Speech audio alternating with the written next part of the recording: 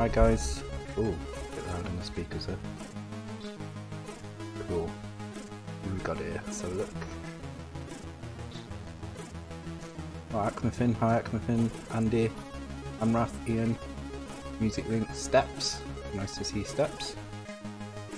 Perfect TV. Hi guys.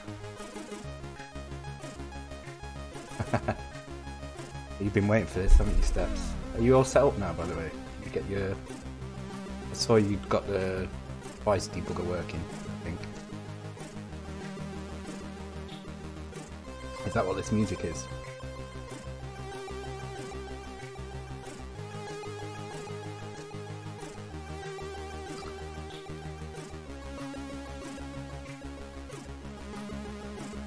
I've got to say, I've never actually played it on the C64, so...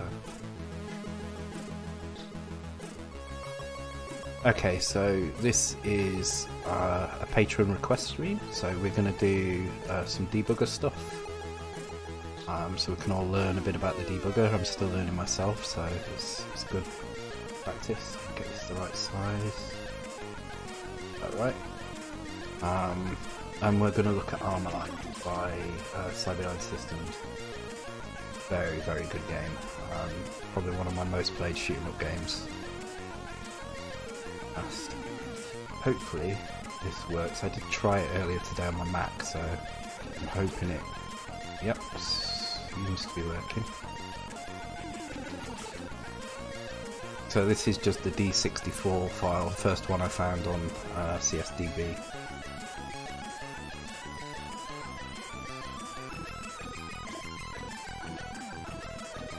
Yes, Andy, I did notice that. Somebody posted something on Twitter today, I think it was BuzzClick, about using an older version of Jarpad. I don't know if the new one's out yet, but apparently the new one will support Mac as well, which is really good because it's one of the reasons I've struggled to do stuff on my Mac at work. So good to actually have a Mac tool that can do these things. I can play around with some child sets here and there. Okay, so those who aren't familiar with Armalyte, it's a very, very good shoot-'em-up game. Actually, yeah, Robin Levy replied to my Twitter post today, actually. Hi Dom, hi Richmond Mike, hi Dr. Mizdler. Yeah, he replied. He said he'd have to tune in for this, so maybe we'll get lucky and pop in. There'll be a bit of pressure, although we're not. He's the artist, not the coder. So if Dan Phillips drops in, I'm gonna be a little out of my depth, I think. But there's still plenty to dissect with the graphics as well. So let's load this up. So I think this was a request from James on Patreon. He was interested in, I think specifically to do with the sprites, so things like collision and multiplexing and stuff. And this game is well known for having one of the best multiplexers of the time. I think they actually redid it for the championship competition edition. I'm not seeing any sprites. A few sprites on the screen. Ah, there we go. So as you can see, they've got. Let's pause it actually and count. 3, 6, 7, 8, and 14. 21. I count 24 or so sprites there, which is pretty good. I've seen more, but I mean for the time, this is, well, what's that? 1988. That's quite a lot. And sprite multiplexing is a complicated topic with lots of different ways to do it. But in fact, let's have a look. Let's have a look how they're doing this one.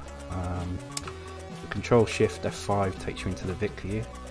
We can move the raster around and see what's happening in each raster, and you can see it's drawing 8 sprites, and then as the raster line moves down, it's moving some of the sprites and redrawing them at different positions.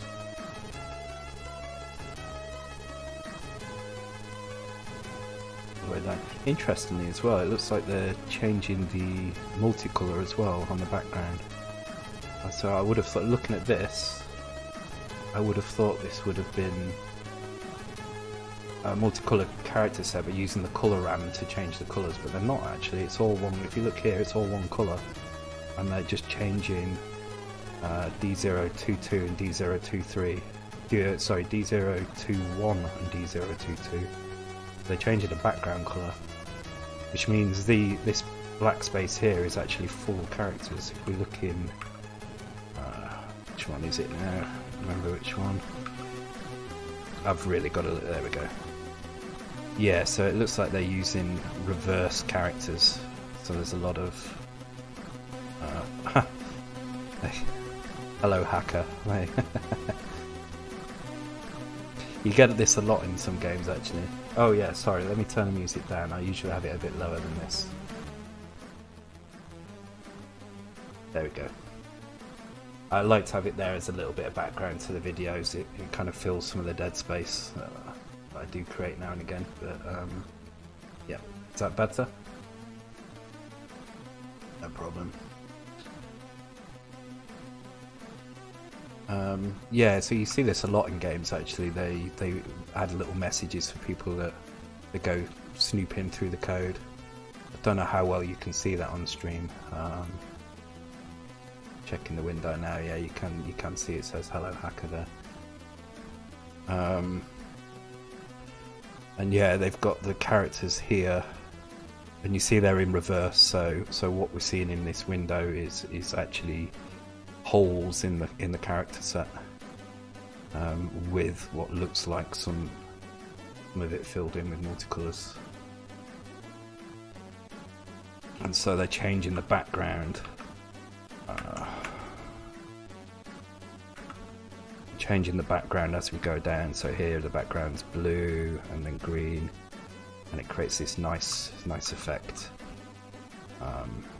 Actually, yeah, it makes sense. You can see stripes through the thing, so you get lots of different colours using raster splits. So raster splits is something that we'll go through at some point in a future stream. We've kind of touched on it slightly in the first game stream, where we used a latch on kind of one line of the raster just to time everything to one frame. But we'll look at very specific, using specific raster interrupts to do things at very specific points on the screen, and you need that for multiplexing as well. So the way the multiplexing works is when the raster's at the top of the screen up here somewhere, it will draw the first 8 sprites that it needs to draw. You can draw less. I mean, in some of my games I tend to keep the player sprites separate from the multiplex and just draw 6 or 7 sprites. But here they're drawing all 8, so you can see 8 sprites here in the middle. And then once the sprites, once at least one of the sprites is drawn, so this one here, once the raster line gets past the bottom of that, you'll see it now starts to draw the next sprite in the list. So the 2 that we've gone past now get redrawn in a different location, and every time we pass the bottom of a sprite, it gets redrawn in its new location further down the screen. So you can see that happening there. And the reason for that is when you draw a sprite, once you set a sprite's Y position and it begins rendering, that's it, you can't change its Y position, so you have to wait for the raster to get back past it before you can move it. If I was to, so this sprite here, that I'm centered on here, if I was to change its Y position at this point, you wouldn't see anything happen until I got past here. And so it's only when the raster gets past the bottom of the sprites that they move.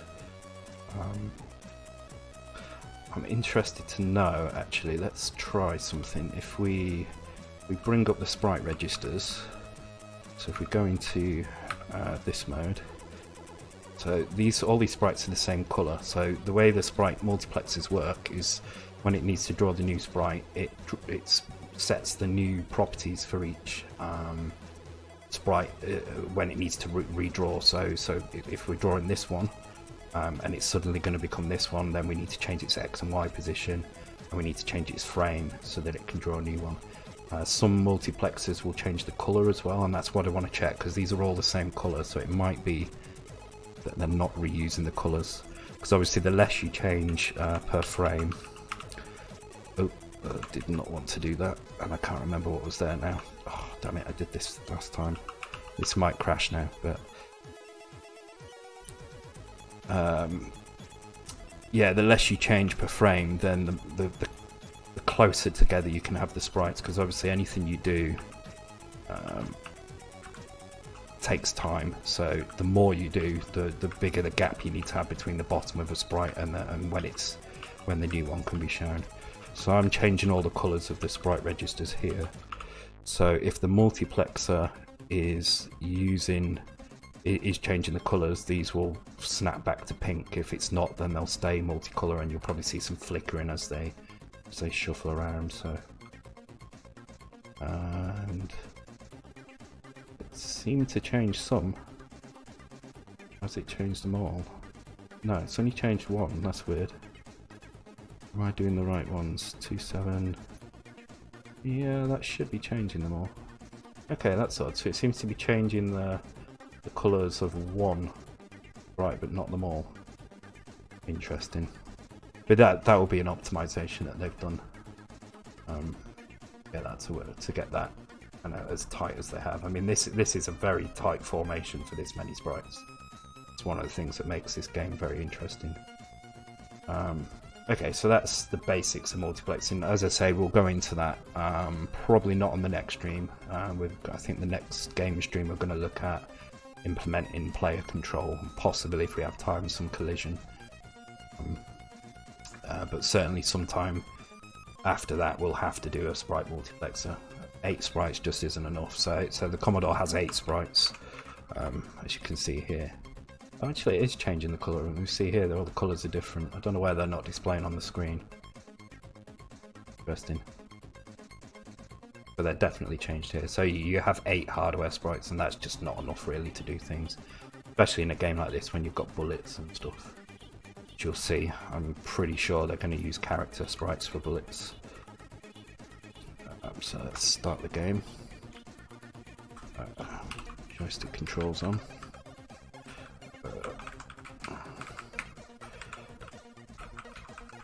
It's a very, very nice game. Very well made, I can't remember how to get that, there we go.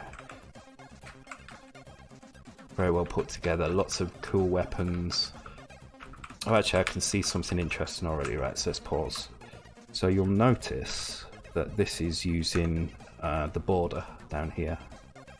I don't know if you guys can see that.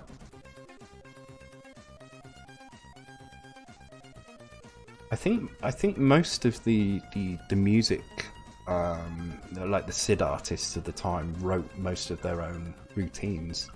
So they had to know a bit of 6502 anyway to be able to do it. They didn't have the kind of music tools that we have now.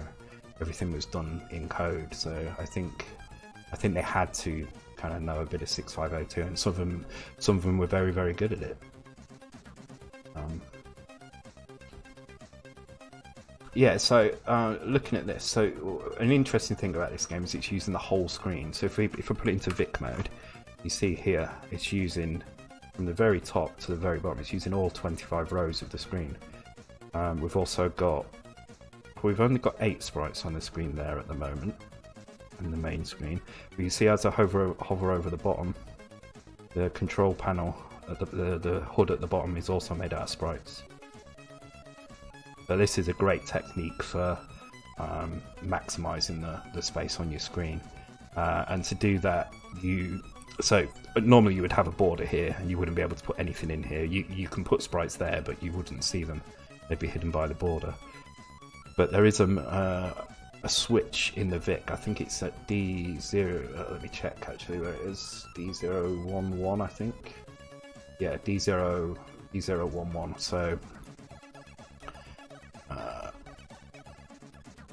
this register here, it's used for scrolling the screen vertically and setting some bitmap modes and reading the bit 8 of the raster line. But it's this bit here that's very interesting.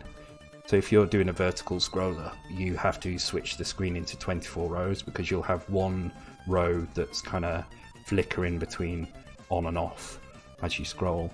And so they provide a way on the Vic to hide that row and create 24 row screen. And what people learned quite quickly was that if you when you get down to this point of the screen, around about here somewhere, I think it is on the very last line, or is somewhere within this character, within this last row, if you change to 24 rows, then it's already gone past the point where it would have started drawing the border. So you switch into 24 character mode, and then when it gets to here, where it would start drawing the border in 25 row mode, it no longer does, because it thinks it's in 24 mode, so it doesn't draw the border, and it basically opens this border and this border up here. And then as long as you set it back to, once you get somewhere up here, you set it back to 25 rows again. The middle of the screen always shows as 25 rows, but you end up with open borders, which means you put sprites down there. Quite a common technique. You'll have seen it in many games. Creatures is a good example. They use, and the Creatures 2, in the torture screen, there's a sun, I think, and some birds flying around at the top up here, and then the score and lives is down at the bottom, and the bonus panel. So that's down there. We can probably find that in the code actually. Let's have a look. So let's go into this mode. Put my chat up just in case you guys are asking stuff. Yeah, trickery indeed. No, it applies to both. So what happens is when the Vic gets down to this row, these two rows here, depending on which mode it's in, it begins to draw the border, and it will continue to draw the border until it no longer needs to draw the border, which is up here. So if you get past this, like row 24, and then you set it into 24 character mode, when it should start drawing the border at line 25, it no longer does, because it would have started here instead. You're basically tricking it into thinking it started drawing the border, and so it opens it up, and it opens it all the way up to here as well. There's a similar trick with the side borders as well, but that has to be done on every row as you go down, and that's a lot more difficult to do. I've never actually done it. I'm sure there's some easy code out there to show you how to do it, but I've never actually done it. But I know it's a similar trick, but using the side borders, and it has to be done on every line. Yeah, I mean, you can just about fit some sprites in it. It depends on your display output as well, because some displays will show a little bit more or a little bit less, depending on what the overscan settings are. Yeah, exactly. But yeah, I mean, generally it's used for kind of heads-up displays and things like that. Some people will, I mean, for instance, in some games where you might, like a single screen arcade game where you might drop off the bottom of the screen and appear at the top, it's a good way of kind of maximizing your area here, by allowing you to kind of drop a player sprite into the border and out through the top here. But the HUD panel is usually what you see in the border here. And then what they do is there'll be some code somewhere which draws to these sprites. So what have we got in there? We've got, not sure what that is. I think this is the weapon type. You've got a score. Again, I don't know what that is. I can't remember. It's been so long since I played it. Number of lives. I think that's like a power-up level or something. I'll show it here. Yeah, power-up level here. Number of lives. Let's see if we can find where it's opening that border. So let's look in here. So we're looking for access to, in fact, let's do it through. So I've been trying to figure out these breakpoints. So I've learned that you can look for any change to a value just by doing less than or equal to FF. And now that'll pick up any change on that, and it will break on it. So if we start again, immediately we get a break here. And if we look at the raster line FA, so this is, if I turn the raster on, you can see it's down at the bottom here. So this is probably the line that's opening the border. If I was to change that and change that to, if I just change this byte here, so let's find it in the memory map here, 87 8D 8D D011. So I just change that to 20, so it just changes the border color instead. We should hopefully see the sprites disappear at the bottom. Oh, we've got a couple of places where it's doing it. So let's have a look. We've got FC, FC. Okay, so let's change it there as well. So A093011. There we go. So change that one as well. Yeah, there we go. So we've removed that. So that was the code that does it. As you can see, it's now all we're doing is changing the border color instead. So what they're doing, you see this black line here. So at some point they're setting this to 0. If we look at the memory map again, by setting it to 0 at that exact point, it sets it into... So all these would be 0, which means, I mean, it's kind of irrelevant what the rest of them are because it's only set for 2 lines. It's here. It's only set for 2 lines, so it really doesn't matter what they set it to. Whoops. But it sets it into 24 row mode. So it sets it to 24 row mode, then a couple of raster lines later, two or so later, it sets it into whatever this is.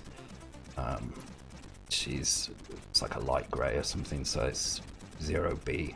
Probably the default, which if we look is... Default is 1B, so they're probably setting it back to 1B again, which would set it back to 25 row. But at that point, it's already decided not to draw the border, so it leaves them open. It means that everything else is drawn correctly. So just for these 2 lines here, it's just enough to open the border. So quite a simple trick, but very effective for doing things. So let me put that back. Oh, can I remember where the other one was? It was around here somewhere. D0.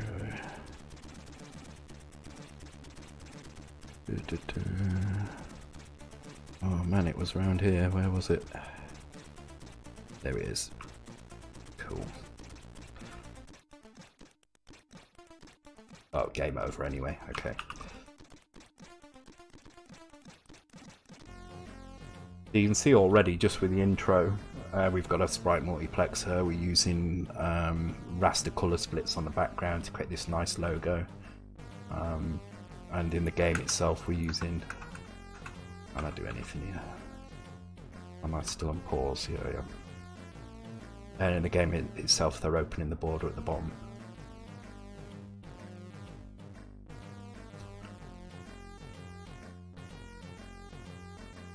Oh, was it not started? Have I still got it? Oh, there we go. Okay.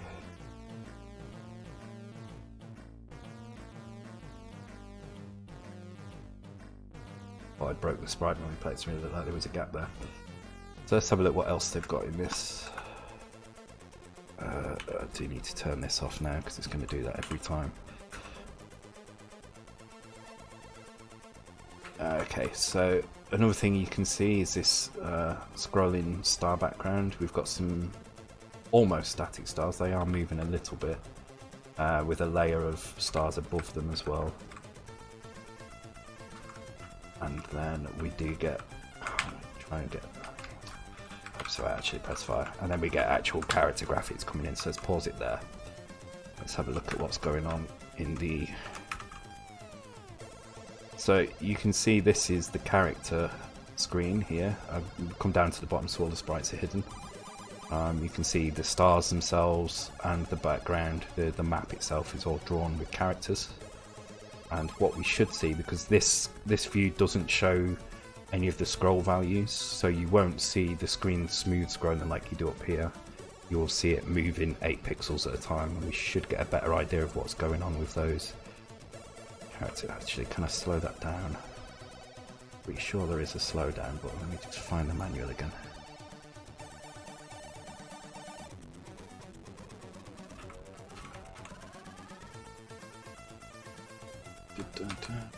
So what they've done with this game is, rather than try and shift the colour around at the same time, everything is the same colour. So you see it's all this shade of blue. But what they quite smartly do as you go through, I'll leave it running while I find this code. So hopefully I'll get through without dying. No. Okay, might have to set some infinite lives or something.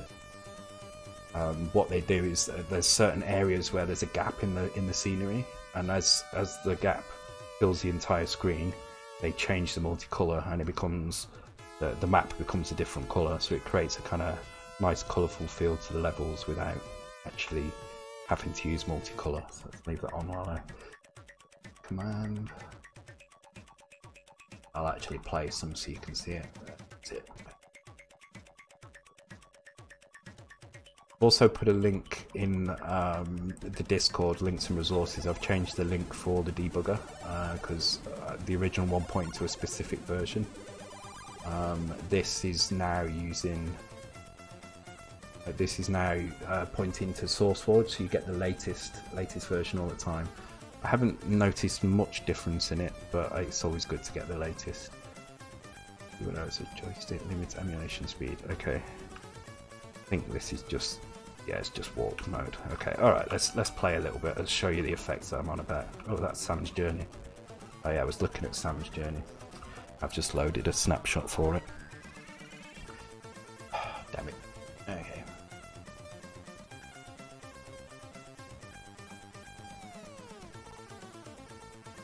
How many of you actually played this then back in the day? It's a game most of you are familiar with. I guess anybody who had a kind of Commodore around the late 80s would have known this game.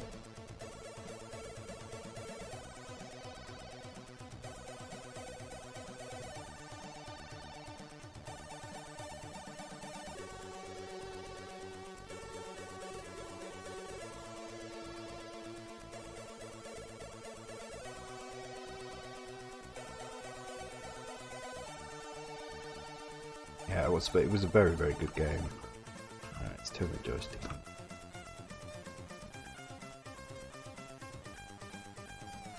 Let's put it in this mode because that's. Oh god, I've done it again. Okay, I'm going to save a snapshot for Armalyte so that doesn't keep happening. Quick snapshot, quick store snapshot, shift and control. Right, okay.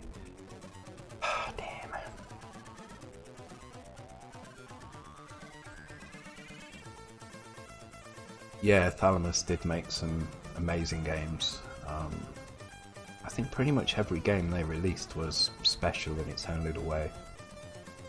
I certainly rushed out to get the Thalamus games when they came out. It was kind of a mark of quality that you knew you were going to get something decent. Right, okay, let's save this as a snapshot so I don't keep doing that. Right, there we go. Right.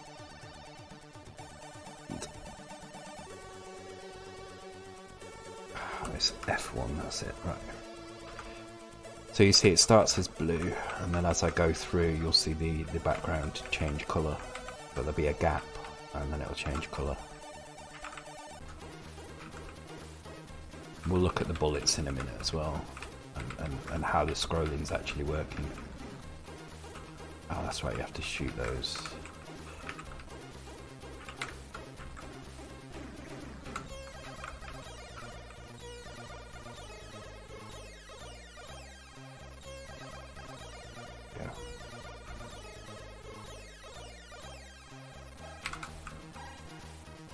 See there's a gap there and you see the stars change to green.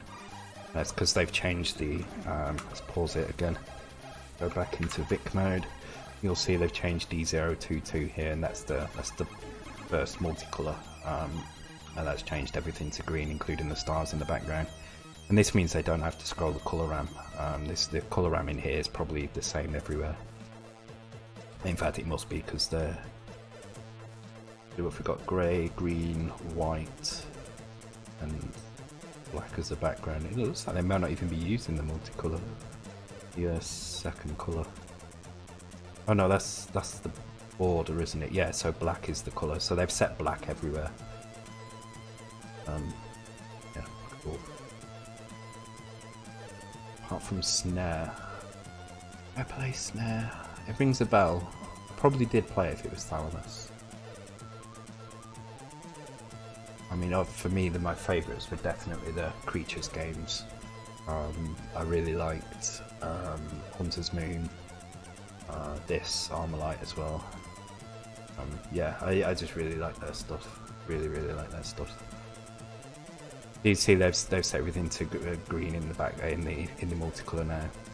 So let's take a look at what's going on with the background. So let's compare the speed of, say, the point here this star here and watch what's happening. So you see that? So this star here, which is a grey colour, stayed still while this moved.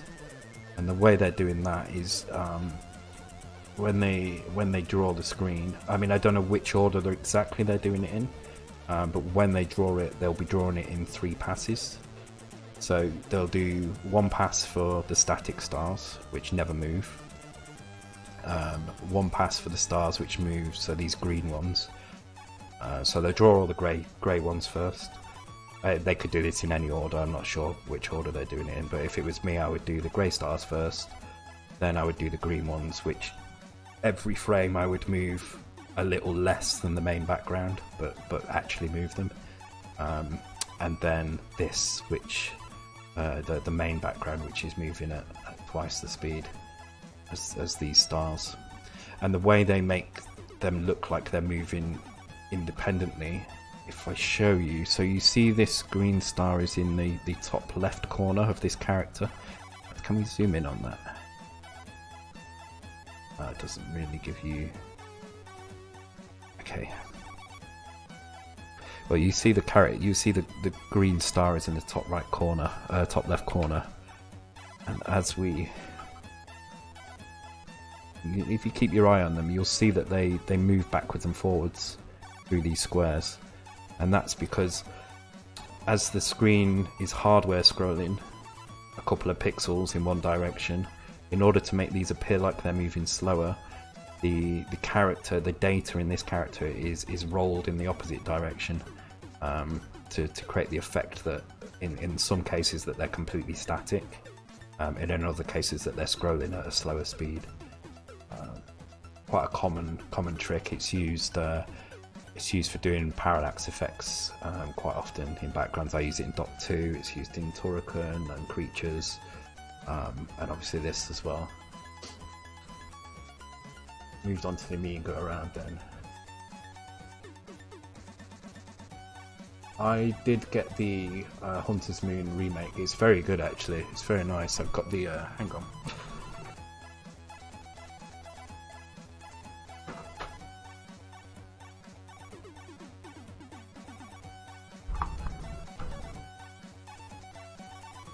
I've got the cartridge version.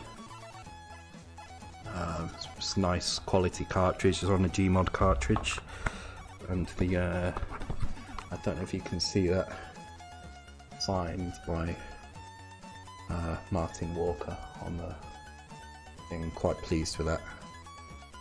It's a nice piece of modern retro gaming collectibles, but yeah, it's a very good game. They've added a level editor, and some of the backers got to create levels for the game as well. Why is that not closing? What have I done there? It should go on the top and close. If I put that on top of something.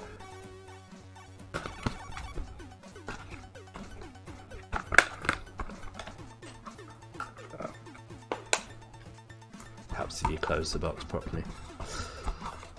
Yeah, I missed out on the Amiga generation. I was, I got one in the end, but it was much later on.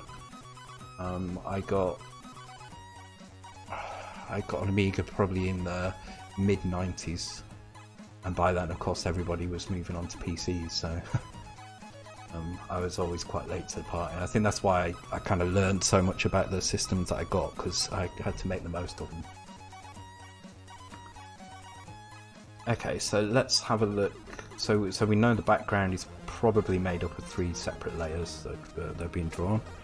Let's have a look at the enemy. Oh, you can see this sprite multiplexer doing stuff there as well. So we've got the main ship on here, and we've got 6 enemies there, and then 2 additionals there. So that's 10 sprites on the screen. Excuse me. 10 sprites on the screen in the main playfield, and then the 8 at the bottom. So that's 18 sprites on the screen there. It's pretty impressive. Some games are absolutely insane. Some Turrican was one that was absolutely crazy. They just had so many things going on the screen, especially on the big boss fights. Okay, let's take a look at the bullets. So if I shoot a little bit and pause, so we've got a couple of bullets, and you can see there again, they're also characters. So the way these will work is they move so fast they don't have to counter the scroll. So like the stars, the data in the stars gets rolled to the right as the screen scrolls to the left.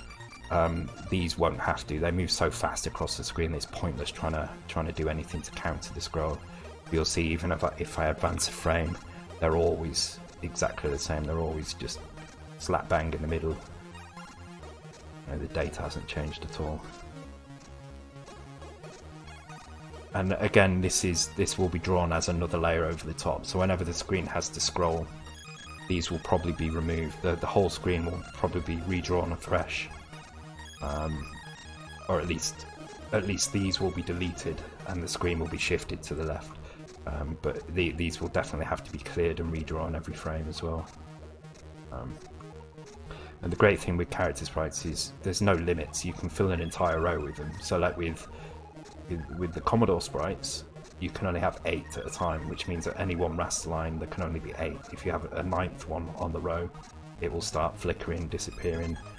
In fact, you can't even display it. You would have to do some trickery to kind of move the sprite here over to here at just the right time. It can be done, but it's very, very, very, very difficult. Whereas with character sprites, you don't have that limit, so they're perfect for bullets, and they move so fast that you don't need the kind of the pixel precision that you do for sprites as well. You need to plan your draw order carefully using more than 8 sprites. Yeah, so the hey Hitch, it's the beard what makes me sexy. Gotta have a beard if you stream Commodore, it's essential. We need to get Hayes to grow one.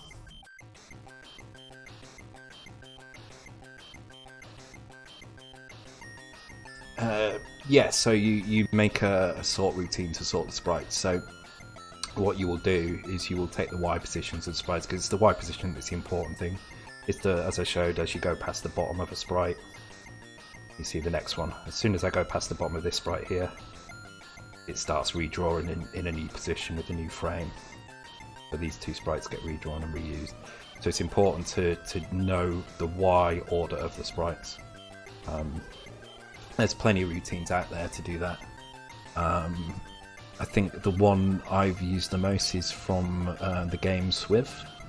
When we get into sprite multiplexing on the arcade game stream, then we'll start. I'll introduce you to some sort of routines. You can roll your own, but to be honest with you, there's been so much research into the most efficient way of doing these sorts for things. You may as well use one that's already been written. I use the Swib sort. There's also the Ocean sort as well, which is very popular.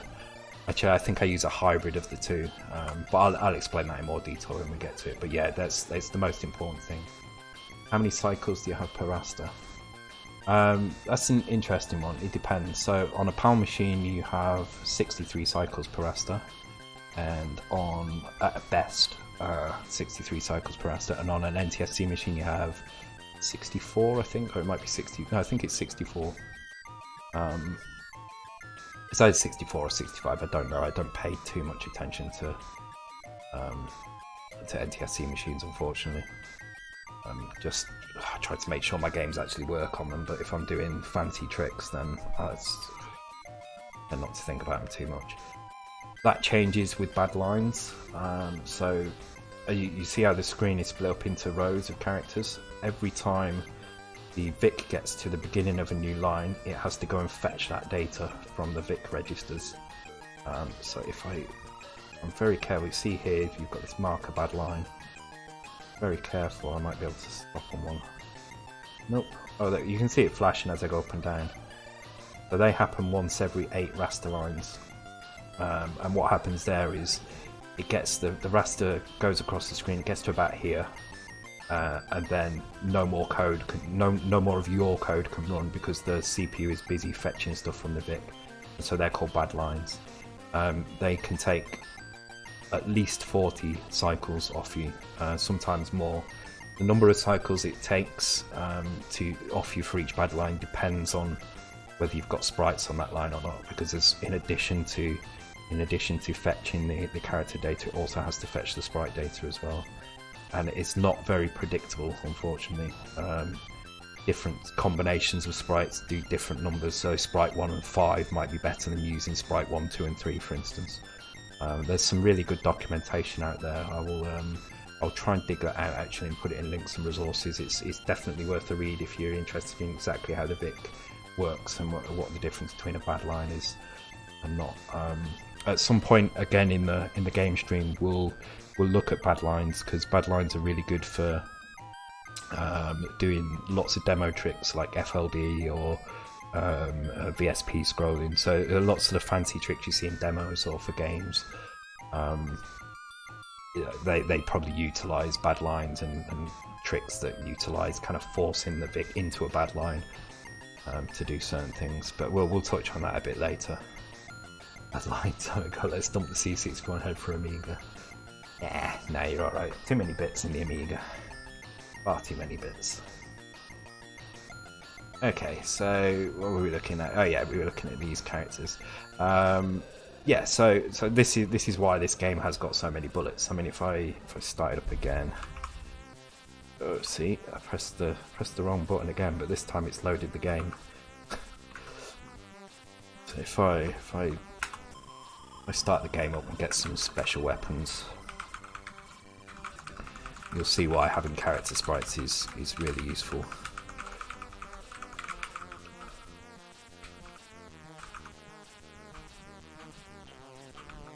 Try and stop it on a laser beam.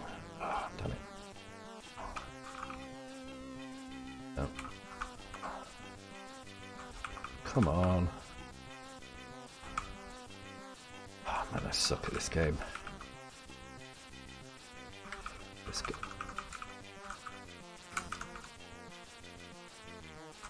There we go. Oh, there we go. Right. Try and unpause it and get into a decent position. See, they're so fast you can barely pause on it. Okay, it's not great, but let's have a look at that. See again, they're just single characters. 2 bullets in 1 character. It's exactly the same character for both. They've just offset them slightly to make it look a bit more kind of random the way it's shooting. Your previous Thrust Dissect video that uses character sprites. Well, that's a good point actually, Steps. We didn't look into detail. I didn't see the sprite boxes around the bullets, so I'd assume yes, they were using character sprites for bullets. It's quite a common thing to do because the bullets can very quickly eat away at your multiplexer kind of limits. So if you and they generally move fast, so it makes sense to use character sprites where you can. So here we've got what looks like 1, 2, 3, 4, 5, 6, 7, 8, 9, 10 bullets. Oh, actually more there, 11, 12. Looks like we've got 12 extra bullets on the screen. But what it's actually drawing is 6 characters. Actually, it's drawing 7 because these are separated. And you can see when I play, if I play really fast and try and tap the buttons, click on the screen. I mean, look at that. That's a lot of bullets going on, and it gets worse in this game as well because you've also got this drone at the top. So that drone's copying some of the abilities that I've got. It's really hard to play on keys as well, I've got to say.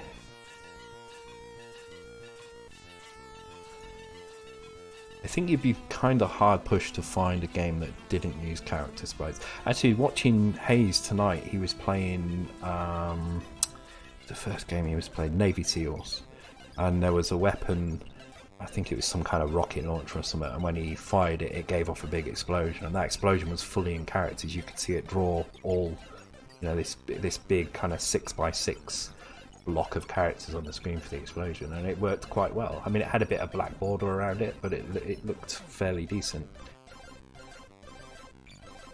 That's interesting. See how it's moving the X position of the sprites when I'm there. The sprites at the bottom where the border's supposedly open. Yeah. Okay. The flamethrower as well. Yeah, it would make sense actually. I think, interestingly, creatures didn't.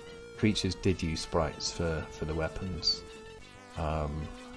But I think that was because it was a bit of a slower paced game and you couldn't fire very many. You could only ever fire like two bullets at a time. You had to wait for one of them to disappear before you could fire another one. And they also followed some quite unique paths, whereas the bullets in here, they follow basically rows and columns. And even when bullets kind of go diagonally, they tend to follow, you know, straight diagonals, 45-degree diagonals. But in creatures, they had like swirling and drooping weapons, and weapons that kind of drooped upwards with kind of very smooth paths. That wouldn't have worked very well with characters. And also the flamethrower in that as well. I think that was sprites as well. I'd be hard pushed to believe that was characters. Maybe that's another game we should dissect at some point. Okay. Well, let's use what we've learned about the sprites in the border down here to work out where it's getting the lives from and see if we can just give ourselves infinite lives. I'm going to try and do this on every stream because I think it's an interesting exercise. This is where hacking kind of begins and you start to learn how to read other people's code and figure out what's going on. I think it's a good exercise to try and give yourself infinite lives in a game. So rather than so normally what you would do with this is you would probably load this up using the action replay and you'd use the built-in kind of cheat finder function, and that would do, you know, it would do this. Not that one. No, go away. Yeah, it would do this hunt through memory for a particular value, and then it would record all these values, and then you would start again, and you put the new, you'd lose a life and put the new value, and then it would whittle them down until it found one. I've not found a way of doing that in the disassembler, but I don't mind because I think this gives us an interesting approach to finding these lives. So we know they're sprites, so let's start the game and pause. So we've got this sprite down here. If we hover over it, in fact we don't have to hover over it, it's up here. So just put like that. Now we can see the sprites here. So it's this bit here. So it's in the fourth sprite along.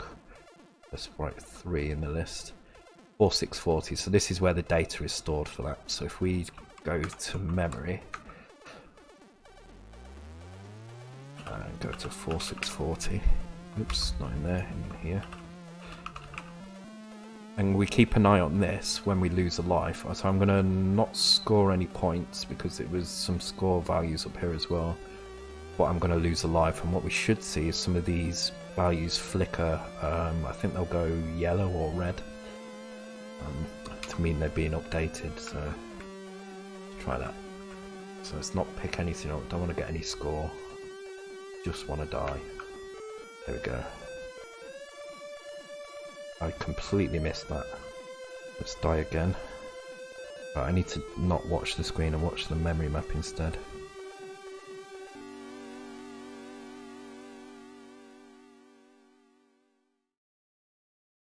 Yep, so around this kind of area they were changing. So what we can do, I'm going to keep my eye on this value here. I'm going to see if that value changes. So it's 0.3 at the moment. So let's crash into something.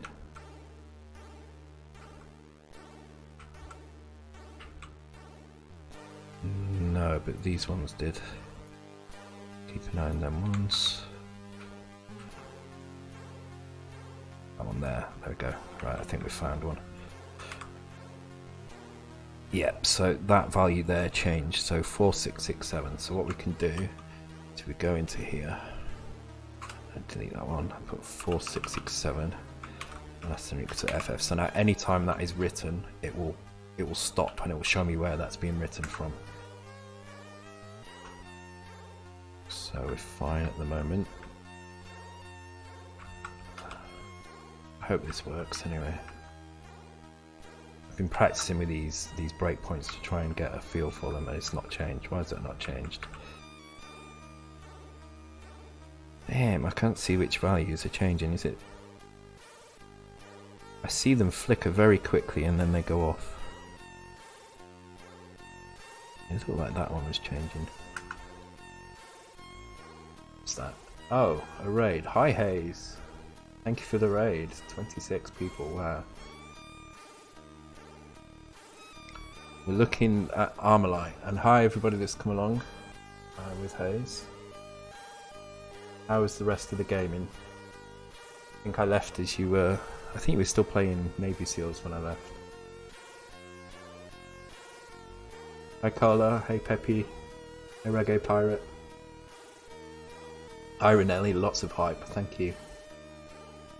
Oh, that's a good point. I got affiliate as well this week, guys. Thanks to your persistent watching of me. I don't know why you enjoy it so much, but I'm very grateful for it. I have submitted a new emote, but it's not there anymore. I changed it the other night. I had to get rid of the border, so... How's it going?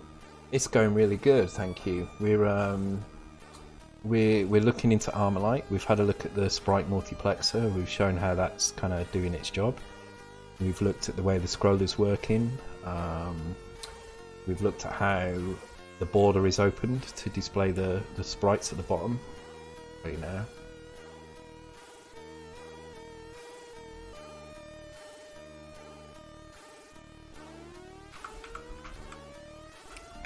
Yeah, so you can see at the bottom, whoops, at the bottom of the screen here. So this is your normal character screen. Pardon me, I've been drinking too much of this Sprite, it's very gassy. Should be drinking wine, wine's much easier. Yeah, so you see at the bottom of the screen here, they display the HUD with Sprite, so we just went over how that actually works, what's going on to make that happen. It's quite an interesting point. We'll probably do something like that in the games at some point. Yeah, the dock emote's not there. I don't know why, to be honest. Also played some other 16 compo games. Dissect is probably hand down winner, to be honest. Damn. Yeah, I'm actually very impressed with Dissect. I think it's very interesting. I did resubmit a new emote, yes. Oh, thanks for the bits, Cola. First bits. Thanks. Cheers. Shame there is no emote. I don't know. I think it's still pending at the moment. So, yeah. Yeah, Dissect is very good. I do like that. I think that's definitely in with a good shout. It needs to be checked for gasm face. I do feel like these emotes are probably designed to test the Twitch kind of reviewers to see if they will accept them or not. Okay, so what were we doing? We were damn, what were we doing? Oh yeah, we were trying to. So we've looked at a few things now. I've realised I'm never going to get to the end of this level without cheats, so we're going to make an infinite lives cheat. So we were just looking at this memory location where this sprite is drawn down here. So there's a sprite here, which is this sprite 4640 in memory. And so we were just watching that in the. So it's from here to here, basically. This is all the data that goes into that sprite. Oh, cheers, guys. Wow. Cool. Thanks for the bits, Akmafin, and thanks for the bit, Domadogs. I still don't know how to say your name, Domadogs. I just keep calling you Dom mostly, so I hope you don't mind that.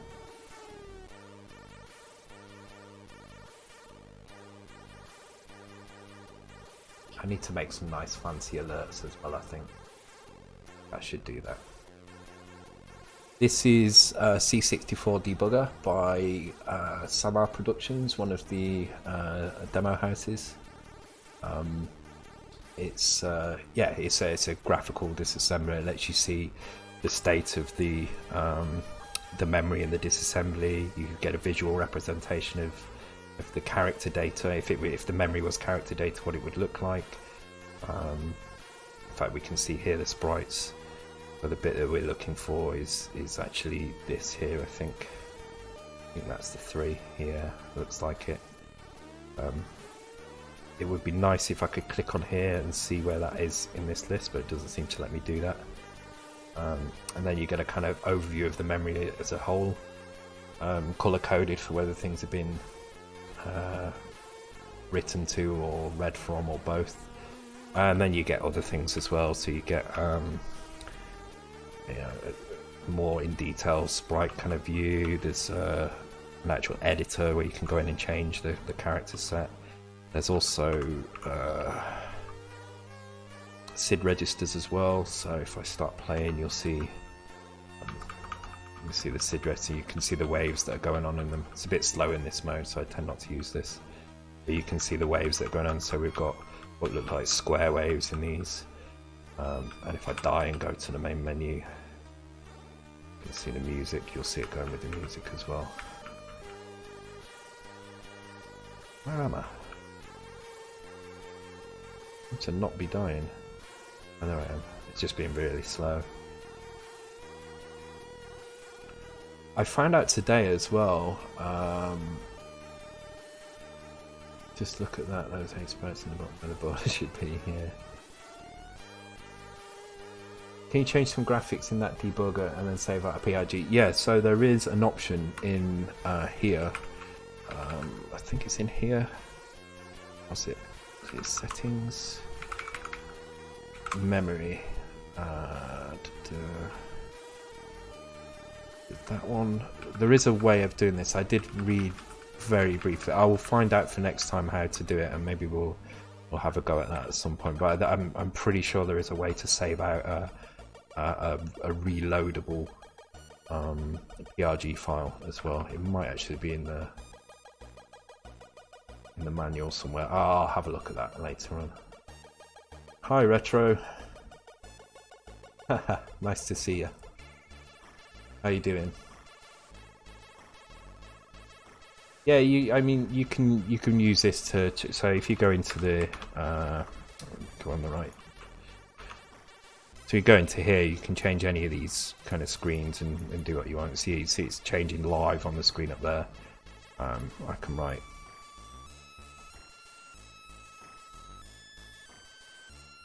There you go, I've written hello in the top corner there. And you can save that out as a PRG. Now the chances are when I start the game and come back to here, that will get wiped again. I know it's Sean Retro, so for everybody else's benefit, Retro Lemons, or Sean as he's just said, is my son. This is the first time he's been on my stream. He's been meaning to come along, so give him all your welcomes.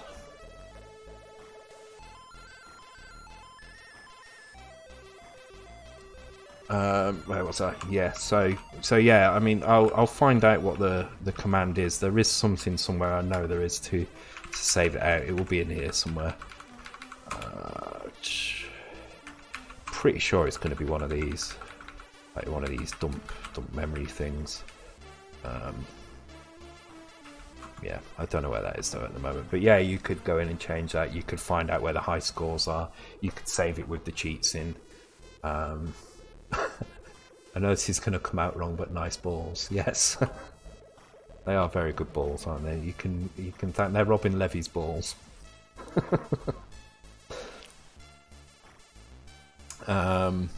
Okay, so what were we doing? Oh yeah, we were trying to do an infinite lives cheat, so let's go back into the game again and bring up the memory map. So we were looking at this area around here. We're pretty sure, I can see the 3 there, but I don't know where that is represented, so we'll just keep an eye on this memory map from 4640. to see when we die which ones change. They should change colour. It looks like these here, which is kind of where we were looking before. You'll see they flash a certain colour, which means they're being written to. Yeah, see, that was something else and it went to 4.4. Okay, so keep an eye on that 466B. Start the game again. Hi Retro Gamer Nation. It's a really good way to understand existing games and see how they do their tricks. So that's what this stream's about.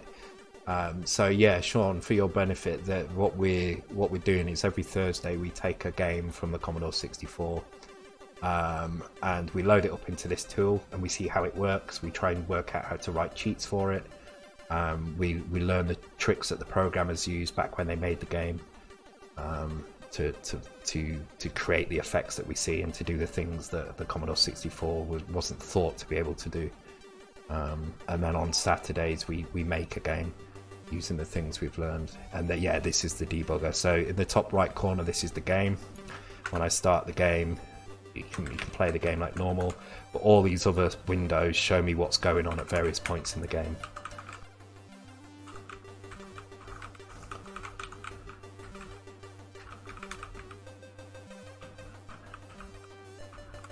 So let's lose a life and see if that votes. So we're looking at the green box down here. And we're hoping that this is going to change when we hit something. It didn't that time.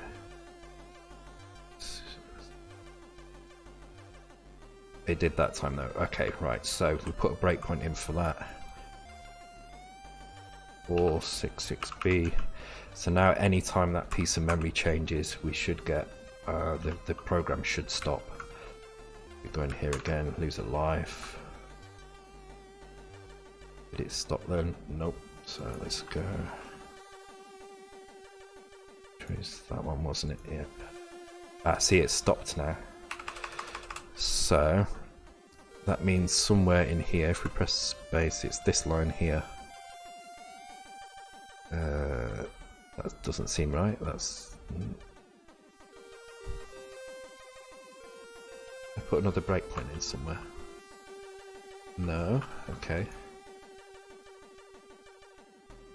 Oh, again, so we crash.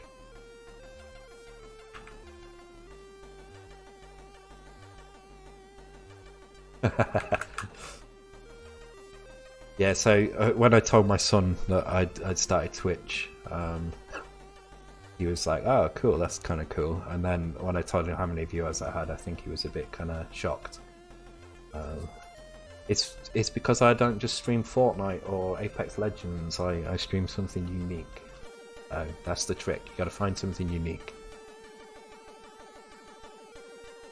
And most of the people on here as well are streamers as well. There's a couple of streamers on here as well. Listen to the secret. So what do you stream at the moment then, Sean? What have you been streaming? It's going to be some kind of online multiplayer game, isn't it? It's going to be something like that. Oh, thanks for the follow, guys. I missed all of those. Thank you, Dark8E Popped. Thank you, Turfin. Thank you, Peppy. Thank you, Noop. I think that's it. I can't really. I'm still very noob with this. It's kind of quite funny, really.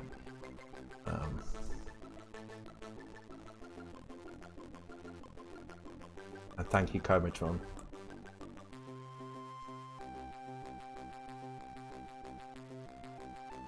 The minute I start streaming Battle Royale games, I'll unfollow. I do like to play a little bit of Firestorm on Battlefield 5, but I will never push. I will never stream that. So I was reading Hayes' thing, partner push. Wow, yeah, that would be crazy, wouldn't it?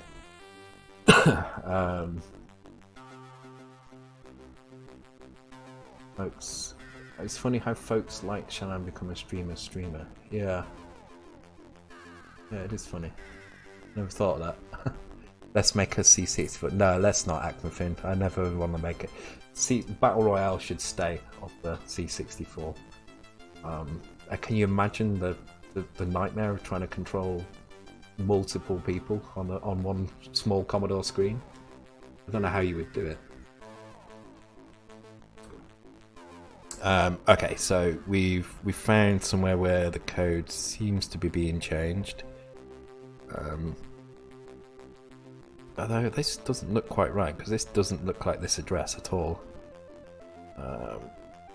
So we're looking for these addresses to be changed. So I'm going to keep starting the game until I find somewhere that looks like it's actually right into the correct place. Yeah, so you're not seeing it. It's stopping on a branch instruction instead. But something is right in here. And something is right in here as well. Let's put a breakpoint on that. 4665.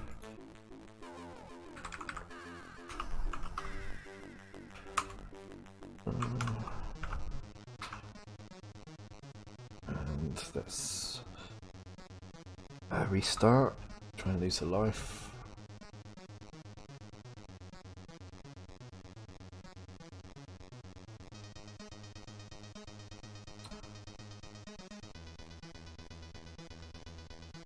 And come on here, press space.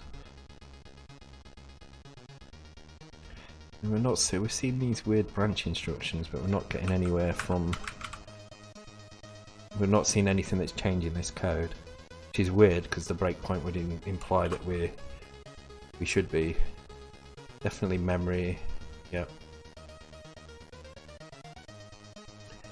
Was it commonly, if this word exists, use software to write SID tunes on the C64 its Pro Tracker?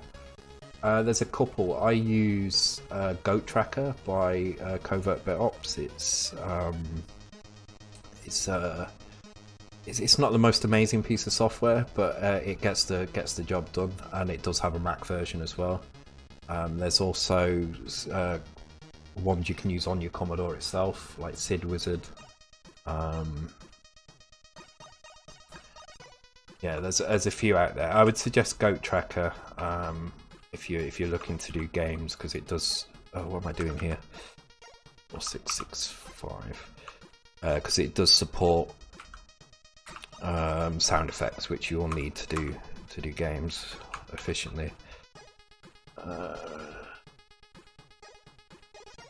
I do all the graphics and music myself in the games, yeah. I'm trying to get some help with the music at the moment, but it's difficult. The lad I've got who's he's a close friend of mine at work. He's started to do it now, so I've not heard anything yet. But the stuff I heard that he did for the deluxe version of .cosmos 1, which will be on the RGCD cartridge, is pretty good, so I'm looking forward to seeing what you can do for .cosmos 2, because there's a lot of music that needs to go in there. Thanks for the follow, Copycat. Welcome to the stream. I saw Andy said something up here. Where was it? Isn't that branch of the address you're looking at? 2565. No, see, I'm looking for rights to 4665, which is definitely being written to here. You can see it, it's gone purple, which would indicate that something's written to it. But for some reason, it's saying this is the breakpoint, and I don't see anything here that would have written to that address. So I don't know where it's getting that from. I mean, we can try looking for that address directly, I guess. Whoops. Pause it again. Let's scroll back down again. And good tutorials. List me a link. Is that tutorials for the trackers? Yeah, for the trackers. Yeah, I couldn't find one. Oh, thank you for the host, Cola. Appreciated. Yeah, I couldn't find decent tutorials for the Goat Tracker. I ended up just kind of looking at you get a few example songs with it. I just messed around with that, read the README to learn the shortcuts as much as I could. Right, let's see if we can find this address. So in the top left panel we can hunt through memory. We can't hunt every single address because we're gonna search for a couple of things. So FFFD is what we kind of had the most success with last time, and we're looking for 46665. Ah, there we go, 99AC. So let's go and have a look at that. 99A, one before, so we get the instructions. Ah, this looks interesting. So yes, this is definitely it. So you see here it's storing this value, it's loading this value, and then it's storing at 4665. It's using indexed addressing, so it's using the X to index the addresses, and then it's incrementing the X by 3 and incrementing that by 1. I'm guessing this is the character data and this is the sprite data, and the reason it's incrementing it by 3, let me bring up it's probably the best way to show. I'll show you in sprite pad actually. So this is a typical sprite. Let's turn multicolor mode off. A sprite is made up of 63 bytes, and that's stored as 8 bytes. 8 bits in each byte, obviously, because it's an 8-bit machine, and they're stored like this from the same way we store screen data from top to bottom, left to right. So this is the first byte, byte 0, byte 1, byte 2, byte 3. So in order to draw a character like that in these middle bytes, which I think is what it's doing, it might not be the middle, it might be on either side, you have to increment this by 3. So you go 1, 2, 3, and then you can draw here, then 1, 2, 3. And so what we're seeing here is 3 increments here, so it's adding 3.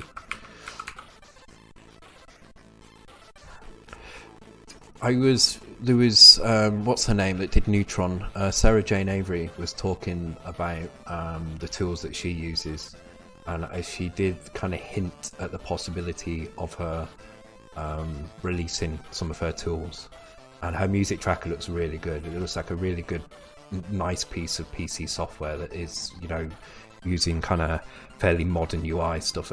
Goat Track is very, it's almost like a DOS program. It doesn't feel like a Windows program. It feels like an old DOS program. And whereas I think Sarah Jane's is a bit more modern in that respect. Okay, so this looks like it's grabbing our data. I'm guessing this is character data. So if we look at 8800, we're probably going to see yes, so there you go, you see the character data 0, 1, 2, 3, 4. So this is where it's getting the data to draw these and putting them in the sprites. So how does it know which one to get? So it must be setting in this Y value. So one of these values here is probably set 99A9 somewhere. There it is, 99A9. So this is using self-modifying code. So what this is doing, it's grabbing a value from this location and it's storing it in 99A9, and 99A9 is the low byte of this instruction. So it changes it from 8800 to 88 something, which means it's basically picking one of these. So you know 8800 to draw a 0, 8808 to draw a 1, and so on. And then so it's getting that value from here, 994C, so let's go and have a look at that. 994C, I'm not sure what that is. Oh, you can see, so this is a table. So 994C is here, and so for character 0, the high byte, the low byte becomes 8800. For 1 it becomes 8808. 8810. So it's just copying this value. So this is a lookup table basically. I think we covered lookup tables in the last. Yeah, we did. We briefly touched on lookup tables. So it's just a way of converting a straightforward number like 0, 1, 2, 3, 4, 5 into another number that's pre-calculated in a different way. Oh, hi Thalamus Digital, you made it. Excellent. Good to see you. How are you doing? We've looked at all the sprite multiplexer stuff. We've looked at the characters, the background characters, and the parallax layers for the stars in the background. We've looked at how the the player bullets are drawn, and we talked a little bit about how the border was opened at the bottom, how the Vic is tricked into thinking that the border has been drawn, and therefore it leaves it open. And now we're using the fact that this is a sprite to find where this lives counter is drawn and updated. And so far we've tracked it down to this function here, which seems to be a generic sprite draw function, which is drawing values which are stored in a kind of off. Oops, I've just once again drawn random data into the character set. It's not good. I've done it again. We've found the numbers here. Actually, numbers and some letters as well. It looks like at some point they might have used hexadecimal debug values or something. So this is quite a common thing that you'll see as well. I have not been swearing at the code. I've been quite generous with the code. I think it's very good. How dare you? So for those guys who don't know, this game was published by Thalamus. It's a game by Cyberdyne Systems, which was Dan Phillips and Robin Levy. Is it Martin Walker? I think it's Martin Walker, isn't it?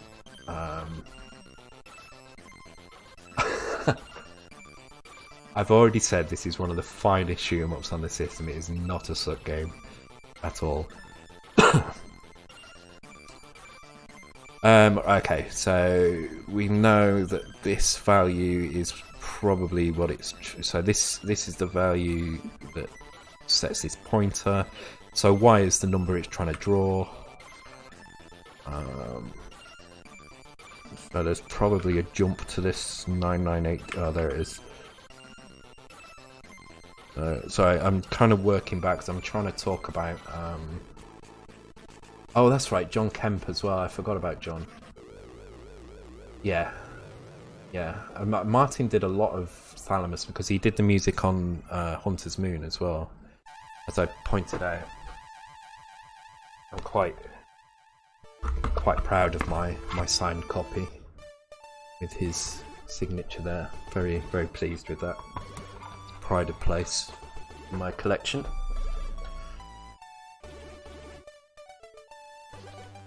Hi Jan, welcome to the stream and thank you for the follow. So yeah, we're just trying to trace back through this sprite draw function to figure out where the lives are stored. Oh, that's right, he wrote it, didn't he? Yeah, so I think it was Steps was asking about musicians that were also good coders, and yeah, Martin Walker was one of those. He was both a good coder and a good musician as well. Yeah, Matt Gray. So Matt Gray did the music for. Didn't he do? He did some of the Last Ninja music, I believe.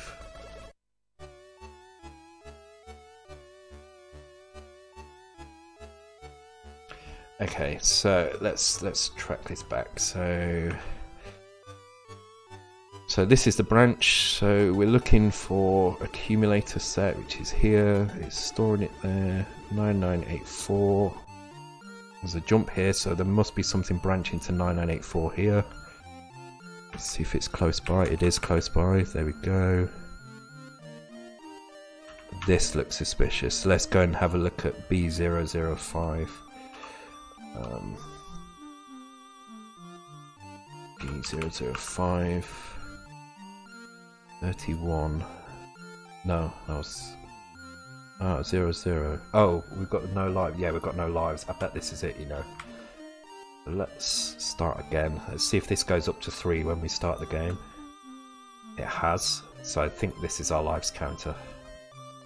So let me try setting that to. Let's turn the breakpoint off. And let's try setting that to something a bit higher. I think it's crashed on me. Quickly write that address down. Armalyte is when Martin decided to become a freelance musician and code his music, so he also coded Citadel. Yes, Citadel. We do remember that.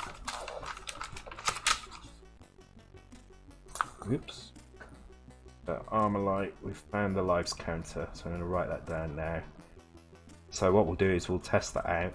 In fact, we'll take a short break for 5 minutes while I go and have a quick bio break at the loo and a quick smoke, and then we'll test out the B005 value. It looks like I'm going to have to reload the debugger anyway, it's crashed. Oh no, it hasn't. There we go. We'll test out that value to make sure it does affect the lives, and then we'll find out where that is written to and change the code, and then we can progress through the game a little bit. So yeah, right, let's take 5, guys. I should be back very, very shortly. I'll leave some music on for her, and I'll leave you my nice be right back screen. So be right back, guys.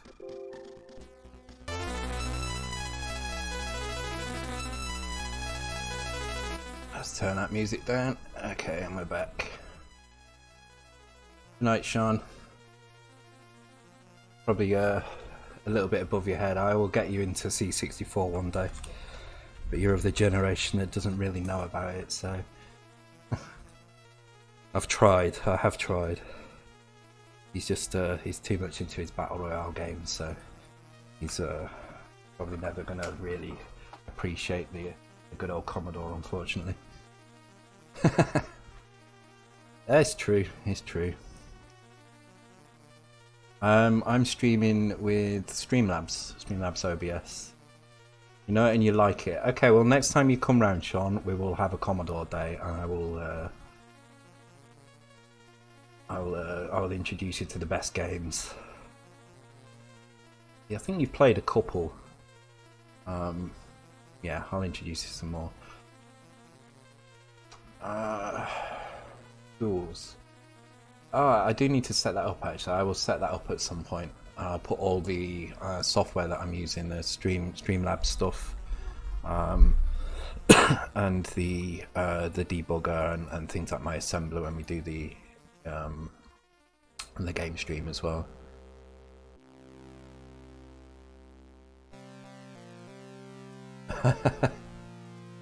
Yeah, well, Sean was born in 1998 as well, so yeah, you should join in our Discord.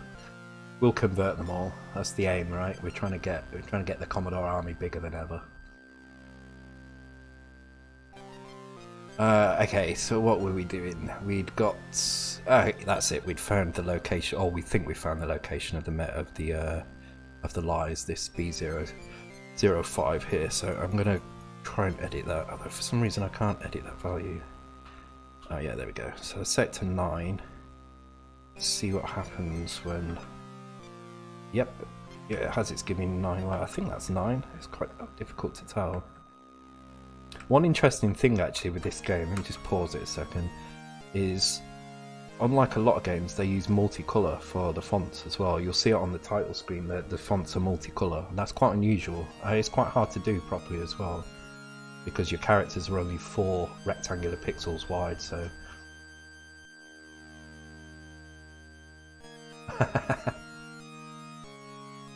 You do like your pixel games, don't you? I know we played a couple of Steam games that were kind of indie kind of pixel art games. They were pretty good.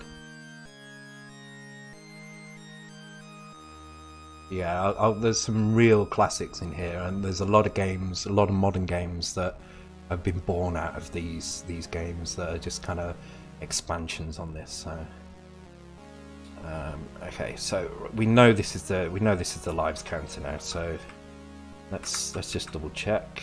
It should get out to 8. Yes, so we know that's the lives counter. So what we're going to do is we're going to search for where that's being used in memory. So if we search the whole of memory, again we can't search all the way up. There seems to be a limit on how far we can search based on how many bytes we're actually searching for. And we have to search in little endian format, so we put the least significant byte first. So we're looking for B005.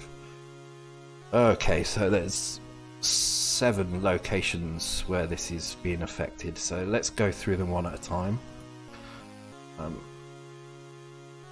We take 1 off each of the addresses to find the actual opcode that's acting on it, otherwise we would get it. So if I just jump straight to that, so let's do that now. Whoops. If I jump straight to 9977, you'll see it doesn't make any sense and that's because actually this is the instruction, this is the address. So the address will always be the operand, so there'll always be 1 byte before it. So we go to, sorry, do it in here. We go to 1 byte before it, so 9976. So this just looks like it's drawing it again. It's just loading it. We're looking for something that is either storing it, decreasing it. Yeah, storing or decreasing it should be enough, or even adding. No, it wouldn't add or subtract. It would be store or decrease. So let's see if we can find that by looking through the code.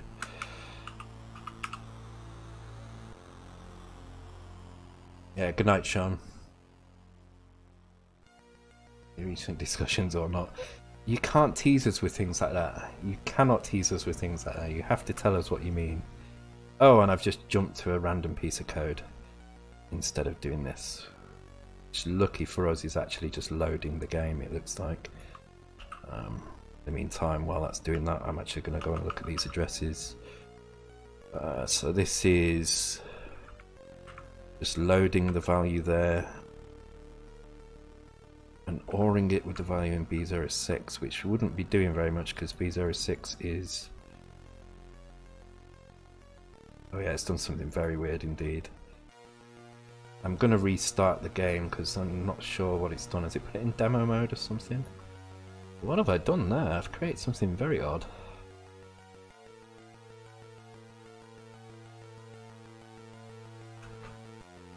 I seem to have put it in some kind of...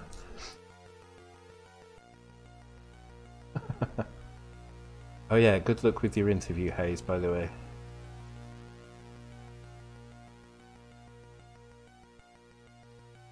Oh, I seem to have loaded another level, but in demo mode. Oh, there's a really good example of the sprite. Let's have a look at that, actually. That's a really good example of the sprite multiplexer doing its job. So this looks like it's drawing way more than 8 sprites on the screen. But you'll see when we go into the multiplexer mode, it is still only drawing 8 at a time. I don't know why it's locked my... I am going to load this again in a minute because it seems to have done some weird stuff to it. But you could see it was drawing way more than 8 sprites at a time using the multiplexer. Right, let's load this up again. Search for that address.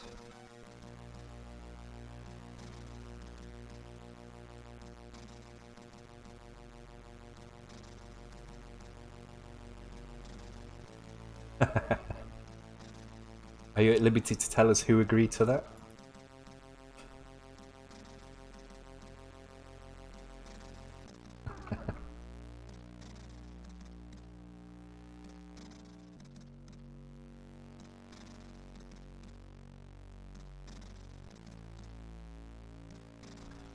This loads up.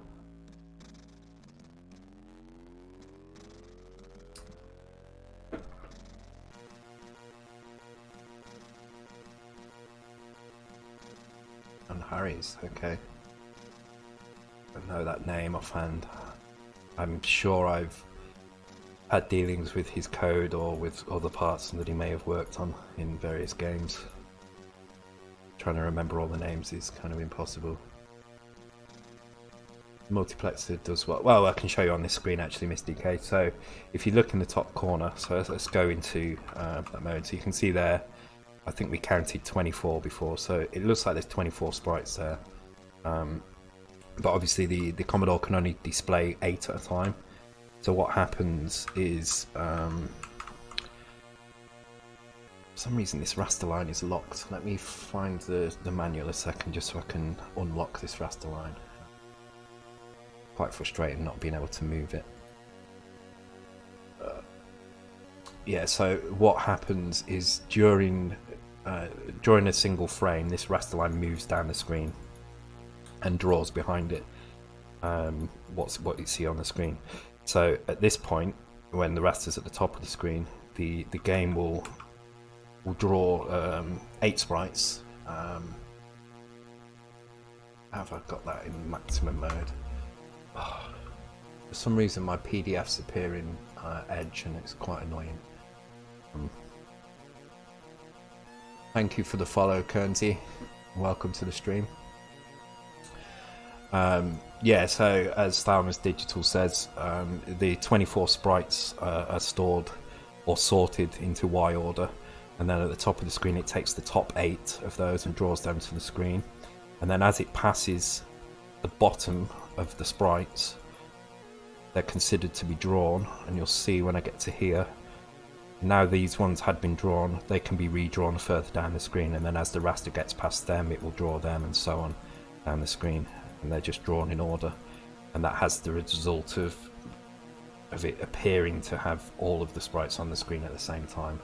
So it's just a clever trick to utilize the fact that we know where the Vic is drawing on the screen to make sure that as soon as something is drawn we can then move it and draw it somewhere else again. Oh, there we go, it's stopped locking now. I don't know what I did to lock it.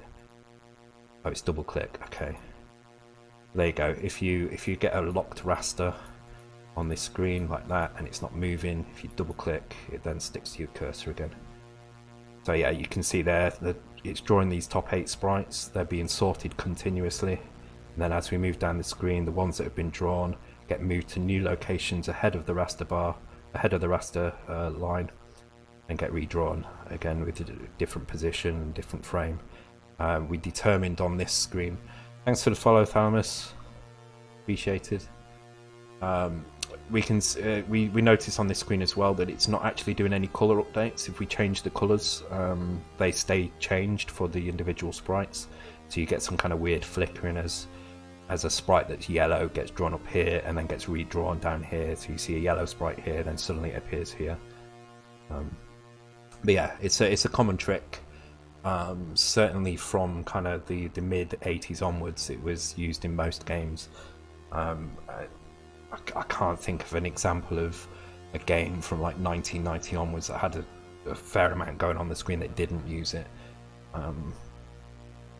It's done in different ways by different people, depending on the needs. There's general multiplexers, which this seems to be, which can draw any number of, well, up to a limit, a number of sprites at random positions on the screen, and updates very quickly on the fly to resort them. And then there's other games which may create zones where it will draw the first 8 sprites in, say, the top half of the screen, and then whenever the raster line gets to the middle of the screen it redraws another 8 in the bottom half. That's called zone multiplexing. It's quite common to see that used in boss fights when you've got really large enemies consisting of multiple sprites. It's used quite often for that because it's a very easy way, it's a very quick way to redraw sprites.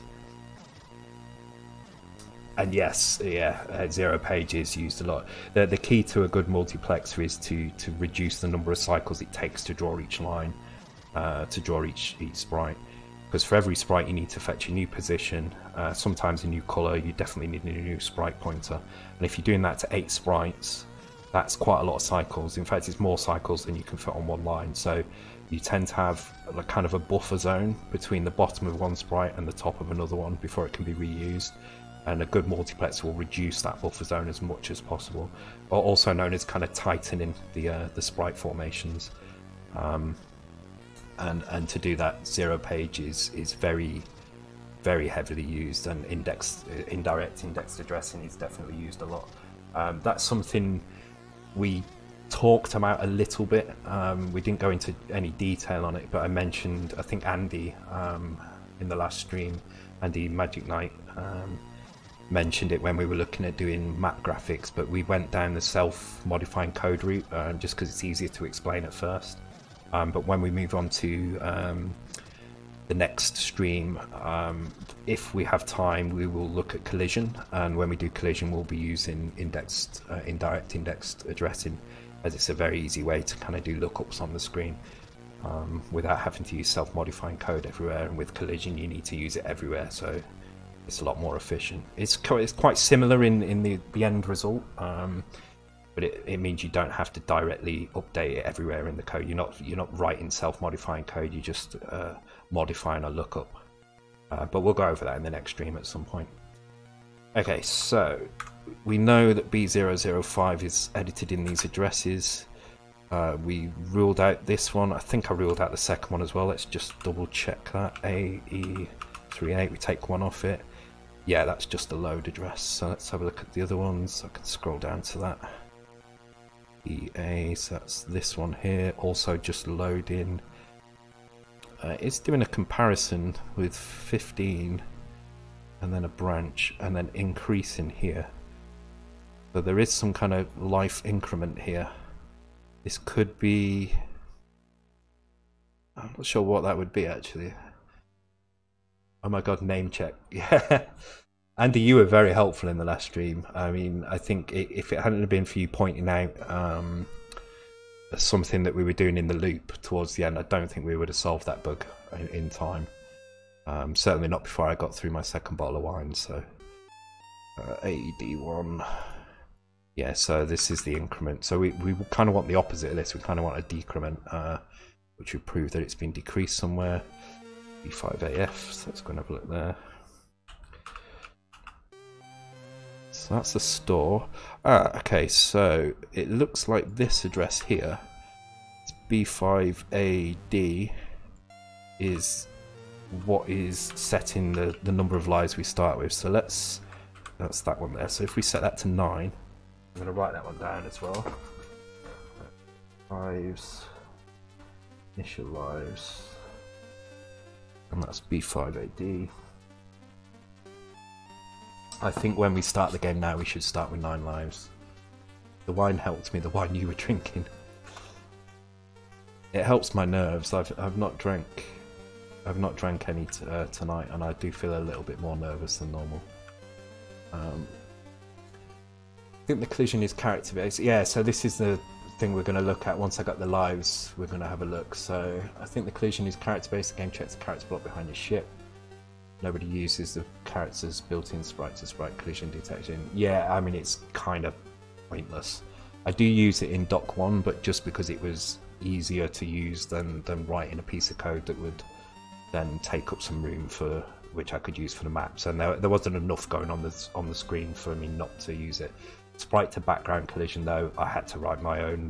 Sprite-to-background collision is even more useless than sprite-to-sprite. Sprite-to-sprite collision gets very hard when you're using sprite multiplexing as well. It's not that easy to do. The problem with sprite-to-sprite collision is it only tells you which sprites are colliding, not all in one go. So if you've got 8 sprites on the screen and 4 of them are touching each other on one side and the other 4 are touching on the other side, the sprite collision register will tell you that all the sprites are colliding, but it doesn't tell you in what groups they're colliding. So it's good to kind of know when something has collided, and then you can drill down and find out. You can do your own checks to find out more. Yeah, exactly as Talamus says, you've got to do way too much to use them. So it tends not to get used very much. I'm certainly not using it in Doc 2. It's just not suitable. So I believe that change here. So loading the accumulator with 9 here. This looks like the initialization of the level, so when we started we got 9 lives, which we do. Okay, so we know how to give ourselves more lives to begin with. Let's see if we can find out how to prevent them going down as well. So we're going to jump to E9, F3. There we go. This is going to be it. So this is decreasing the value in here. And if it's minus, so this EA04, this is being jumped to if the value... Yes, you were right, definitely. Yeah, sprite-to-sprite collision is terrible. Yeah, so this EA04 is being branched to if the value in the lives counter becomes negative, and as we saw in the first game stream, negative numbers, a number can be deemed negative if it's from 128 all the way up to 255. So if bit 7 of the value is set, and so if your lives go from 0 minus 1, it goes round to 255, and I mean it's obvious anyway, 0 minus 1 is minus 1, so it does become minus. So I'm guessing this is a game over routine. So in fact I can try that out if I just jump to that address. In fact I'm already at game over. Let me start again, and then I'm just going to jump to that address. I think we should see a game over. Yeah, so that's the game over routine. So I'm going to make a note of that. So you can see how just by kind of looking at how the sprites are made up for the score, we've now kind of worked out where the lives are, how to set the initial number of lives, how to force a game over. And this line here, this decrease B005, is what's decreasing the lives. So all we need to do is change this to do something else. So if I bring up the opcode list, my opcode list. So here's the list of opcodes. So we just want something which does nothing, and there's a perfect thing for this, which is called bit. I will explain what bit does in a bit more detail when we move into collision. It's a very good thing for testing collision. It's basically like an AND operation, but it doesn't destroy what's in the accumulator. It just sets the flags. But I'll go into more detail about that. So it's good here because it doesn't actually change what's in the accumulator, and it just sets the flags. And because we're not changing it, the minus flag will never get set. So this CE now needs to become 2C. Let's find CE, E9F3, okay, E9F3, there we go. Oh, I already forgot what I said it should be. 2C, okay. 2C, okay, cool. So now, let me write that down as well. So E9F3, F3 comes 2C. I think now, if I lose a life, unless there's multiple places, there is one more address that we haven't checked yet. Unless there's another place that's changing that. In fact, we can see it's here. No, it's just setting the lives to 0 here. So this is it. This is the only place that was decreasing that life value.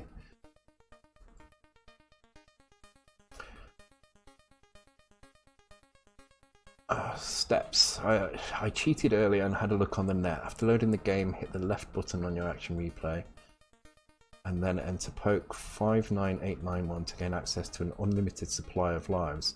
Well, let's have a look. If we load up the calculator, let's see if we've... Well, let's see if our cheat works first, and then we'll see if that value's the same. We're not moving for some reason. Why is that? I changed another value somewhere that I shouldn't have changed. 9F3. Oh, that's interesting. But I don't think that worked. So let's load the game up again. While the game's loading up, I'm going to have a look at this value. 59891. Okay. So just leave that loading. Is that loading? Yeah, it's loaded. Let's bring up the calculator. So pretty much every calculator in the OS is now Mac do this. So this is the Windows one. The Mac and Linux one do the same, I'm pretty sure. You just select a mode. So we want decimal mode. We're going to type in the address that 891, and in hex it's E9F3, and sure enough that's the address we were looking at. They're putting 173 in, which, let's have a look what opcode that is. So that's AD. That looks like a load accumulator, I think. Which probably makes more sense actually, because then they're not changing any other flags. Let's have a look. Where's the opcodes list gone again? AD is... yeah, it's a load accumulator. So I opted for bit, they've gone for load accumulator. So I'm going to try the cheat I did again, just to see if it was a mistake I made. I'm going to change this CE to 2C, and then I'm going to start the game. Okay, yeah, so that doesn't work. It doesn't work, so let's load it again. And do it with the AD instead. Hi Supertech TV, good to see you.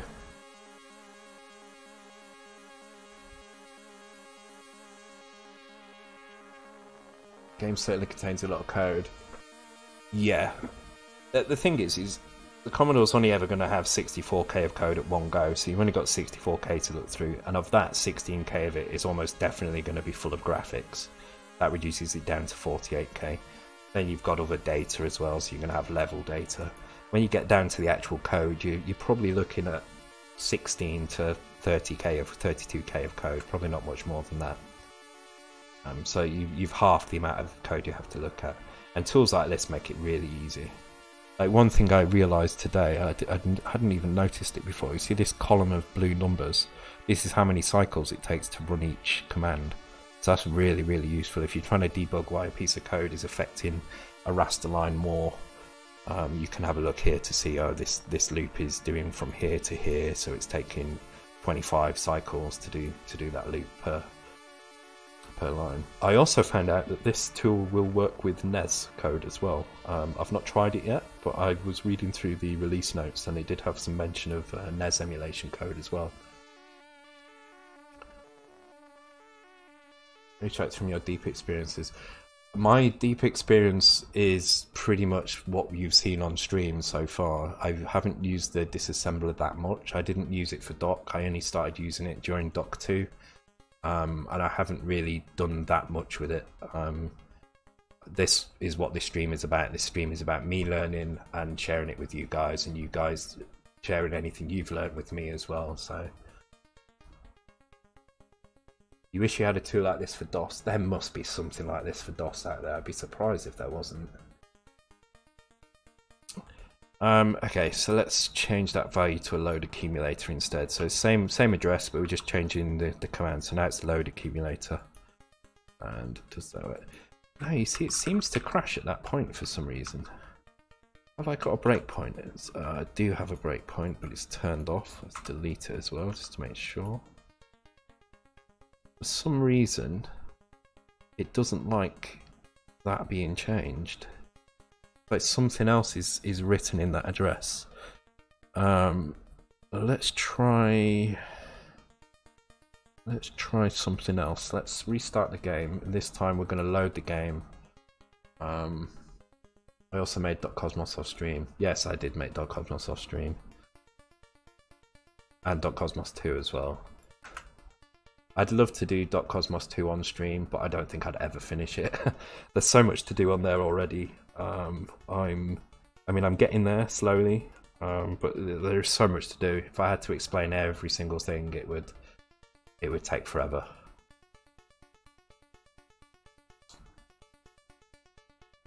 How much wine went into building .cosmos? Oh, quite a lot.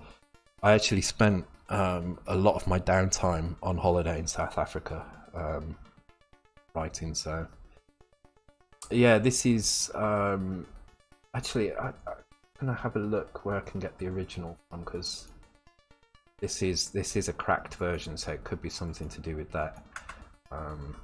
Because I'm definitely having issues with this.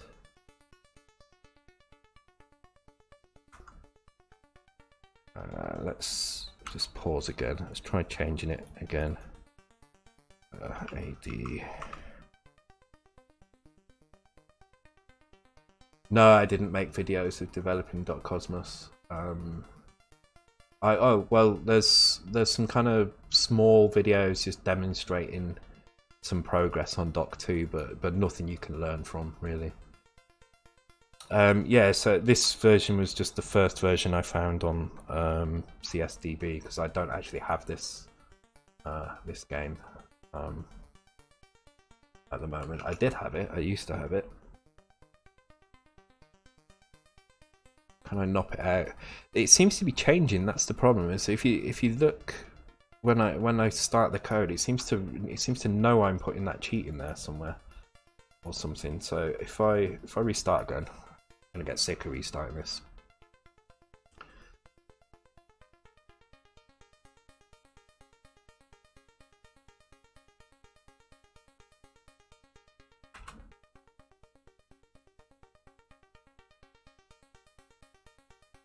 You can see already this code is here. So we've got E9F3, we've got CE05B0, but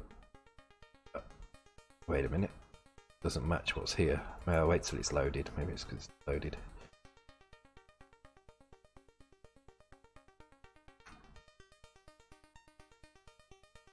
Okay, so you can see there we've got, actually this isn't matching now. Oh, there we go, CE05B0. But if I just change the opcode there to AD, so it's now loading there, it shouldn't make any difference to the way the code runs. When I restart, it all changes. Everything here is changed. It almost looks like this is, in fact it is, this is kernel code. It's banked in the kernel. 37. Oh, that's weird.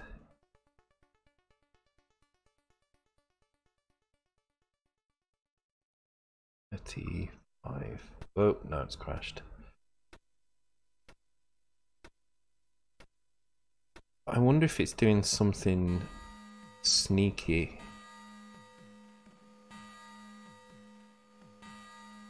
With this. I'm trying to think how that could be doing it. Just write 4C, 4C, 4C, in 4C, 4C. Are you being serious there, or is, I mean, could this just be another Acmefin? I mean, what are you telling me to do here, Acmefin? I can do that if you want me to. I don't think that's going to do very much.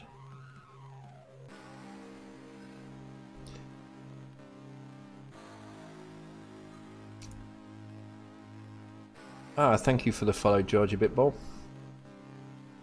Welcome to the stream. Turn my fan a little bit and getting very warm. Hope you can't hear that on the microphone. Let me know if it's starting to make some noise. I think Acmefin's trolling me, isn't it? I don't think there's anything going to happen when I do that. But yeah, I think something is switching it to kernel, so it's not actually changing the right addresses when I do that. So it would probably need doing somewhere else. Okay, it doesn't matter. What I wanted to do was start looking at the sprite collision. So I'm just going to set my lives to as high as I can get them. So the check was for minus. So if I set my lives to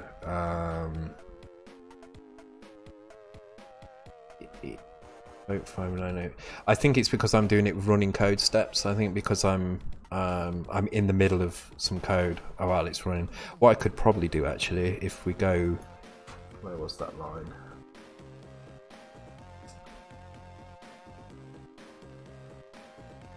.804. So if I go to the game over routine, so I know when this game over routine gets hit, kernel has to be banked out at this point. Was it EA04? Yeah, kernel has to be banked out at this point, or else this code can't run. So I'm going to wait till it gets to that point. You see how 01 is at 35. So that's the current memory assignment for kernel. I can't remember what that is offhand. So let me just die and get to the game over screen and we should break.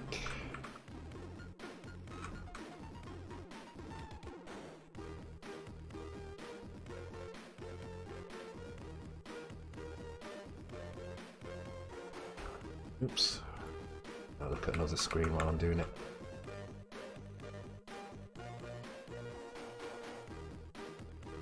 Okay, so it's broke, so we've got to here. So now I'm going to change that value because I know for a fact that the kernel is banked out at this point.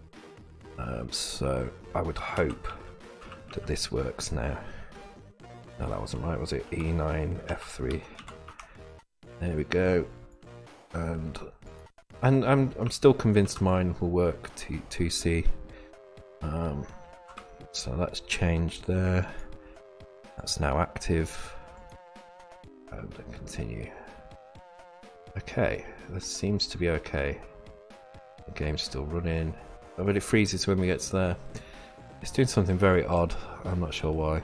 It could be the version. So let's try another version. I actually don't know what the cleanest version would be. Let's have a look on CSDB. I guess the latest championship version edition might be good. Let's have a look.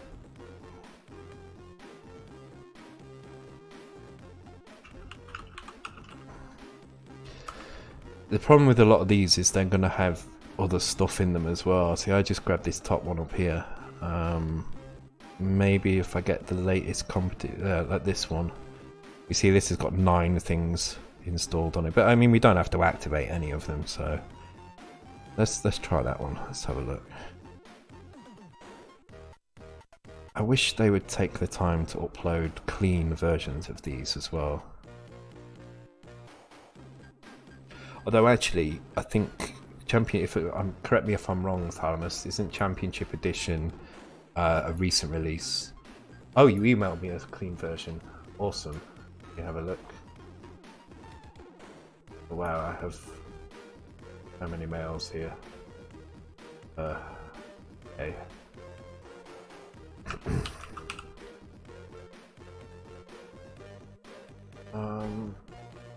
Not seeing it.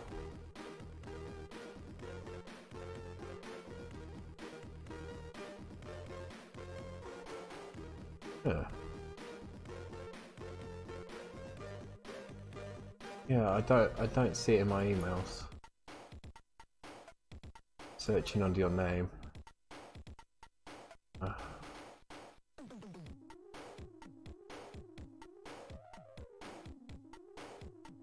Has it definitely gone? Google's not filtered it or something, have they?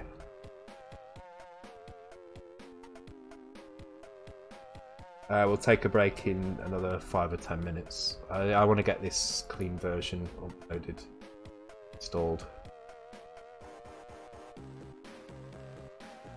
You sent that to my Google Mail account, right?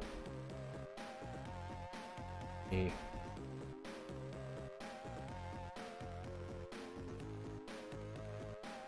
Yeah, it's going up.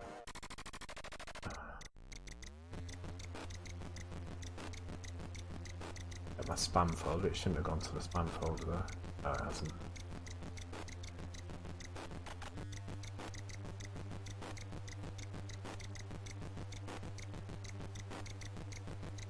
Okay, I'll tell you what, we'll take a short break now while I try and find a version. I'm going to have a quick cigarette, fresh on my drink, and we'll take 5 and we'll be back in 5 minutes to continue. I'll leave you with some nice music and see you in 5.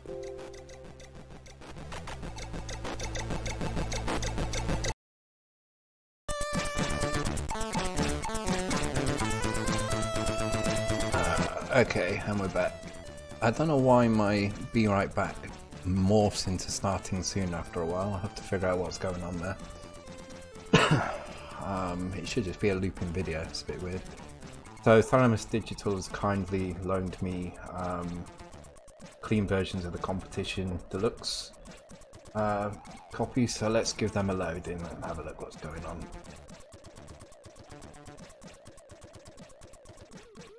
I'm hoping this works in the debugger. But let's get a fresh debugger open. Close all these down.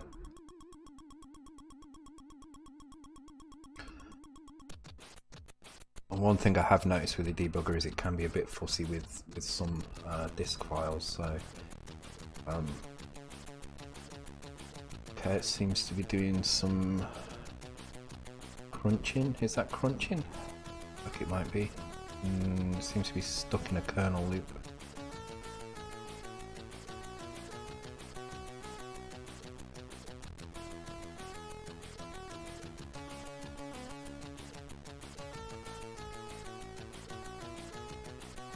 Okay, that's not working. Let's open it up in the RMR Master. So this is a great tool for extracting PRGs from disks, and hopefully there we go. So yeah, if you try D64 and it doesn't work in the debugger, you can use DIR Master to grab a PRG out of it and use that. Cool. Okay. Interesting. So I don't know if we can find out what the story is here. The success, yes, success. But there's 2 zeros in these corners. I wonder what that's about. Is there a secret to those? Well, let's try putting our code in. So let's go and have a look in that location again. What was it? E9F3. So here we are, we've got the same piece of code, so that's definitely in the same location. Oh, actually, out of interest, you can see here 080 to 0C7. This looks like the sprites that we're seeing here. This is almost definitely the sprite multiplexer locations. I'm guessing these ones in the middle are probably the X and Y coordinates. Yeah, I'm guessing that's what's going on here because they're changing very quickly. So the best version would probably be the competition edition, I would say, as I believe it's Cytronic. You can audit it on their site.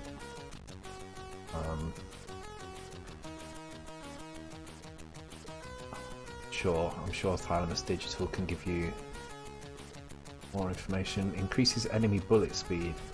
Why would you want to do that? It's just giving yourself pain.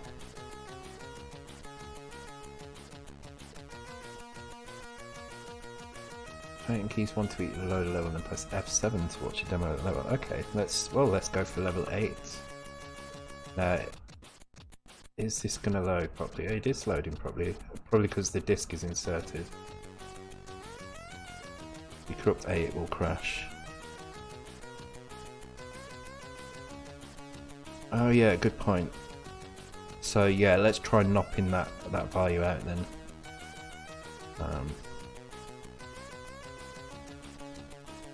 Okay, that didn't work. That's probably because we're loading the PRG in directly.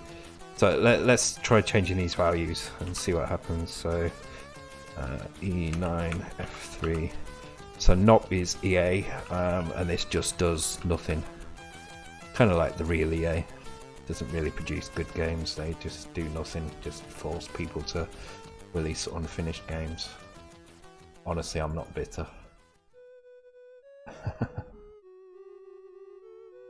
Yeah, I think Andy's right. I mean, the accumulator is being set here. I mean, it is being stored. The branch if minus would be acting on the result of this. It's set to 0 and stored here, so this wouldn't be happening, so that's fine.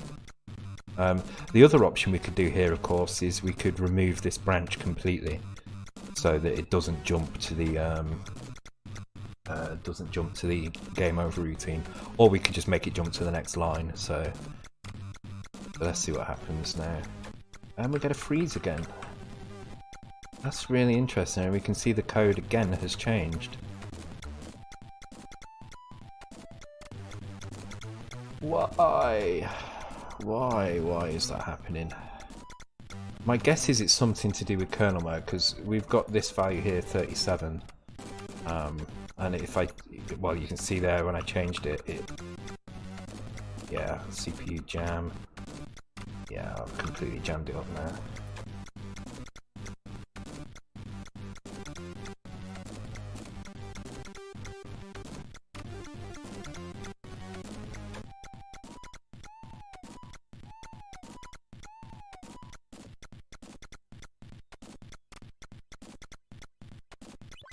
Actually, so if we search the memory again for that value, so 05B0, so these are the addresses where it's edited. So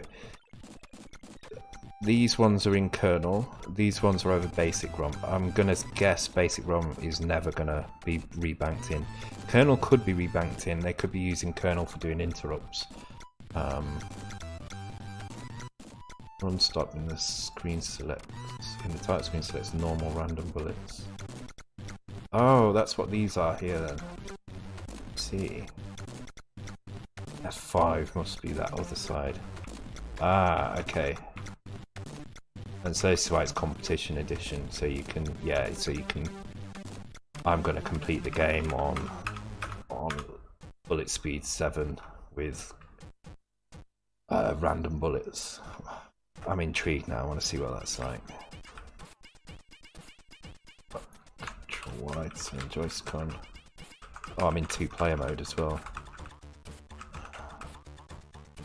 This doesn't feel too bad at the moment, but I'm guessing it gets more difficult when enemies start shooting.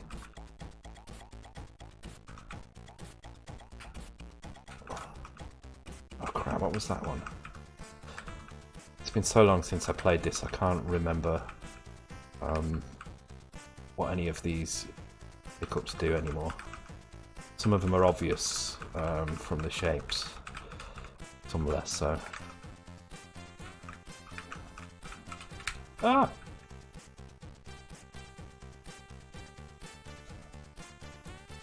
Okay, so I'm gonna see if there's another place where I can make this change. So if I look in here, so this was what was drawing the values to the screen. That's probably no good because we still want the values to draw, and I don't want to mess too much in that location because it looks like it's using index addressing, so it's probably drawing these scores as well. I don't want to mess with that area. Oh, and I've just done another random jump into code somewhere. Oh, I've got to stop doing that.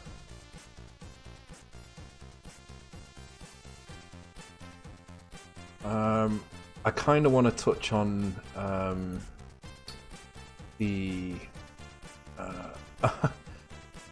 I've just received another email. So it was just slow.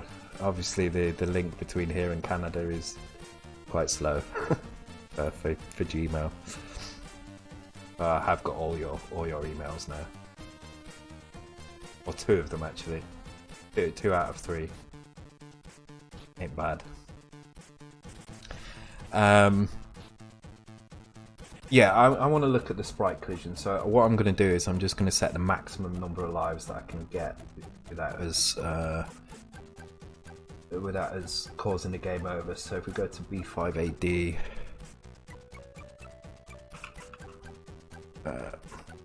right, B5AD should be the maximum number of lives, but it doesn't look like it is, because probably that's different now, because this is competition edition, so it's probably been compiled a little bit differently. So let's have a look at B5DE. That seems to be the closest. Meatloaf, yeah. I said 2 out of 3, so I couldn't help it. I think most of us are at that age when you hear 2 out of 3, that's what you think of. B5, 5D, D. Lodex 15, store that there. 15. Definitely didn't start with 15 lives.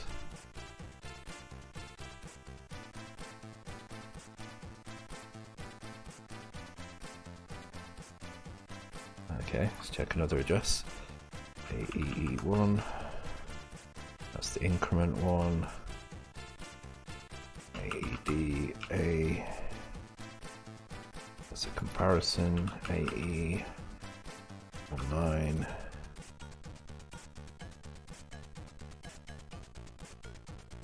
I do wonder what that is actually doing.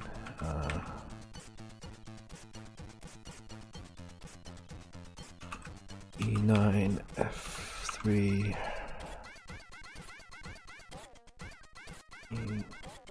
F3. And now that's the decrement one. EA09, and that's resetting it to 0. Oh, that's interesting. Now we can't find. Is it crashing? Yeah, it crashed with the game playing as well. That's the.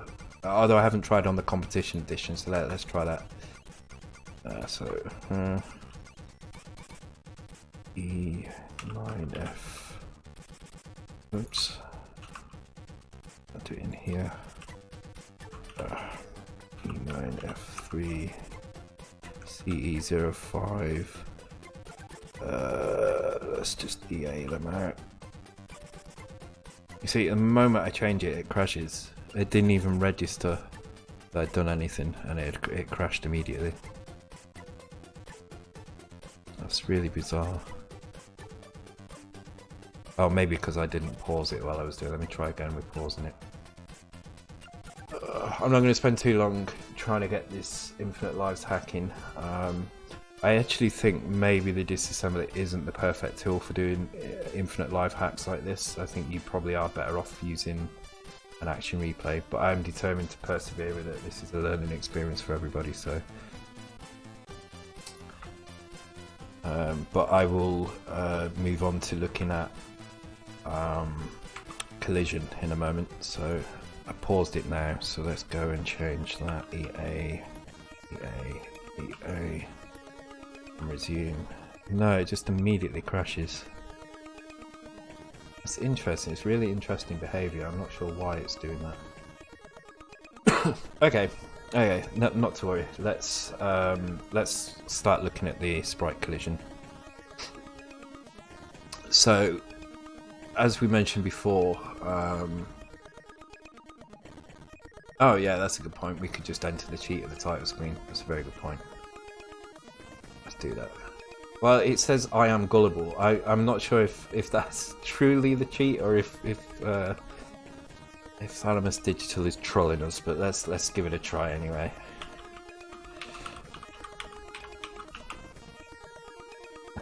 He's probably chuckling to himself now.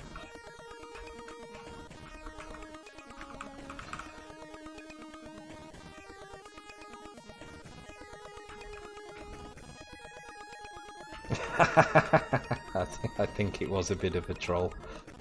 It certainly doesn't seem to be doing anything anyway.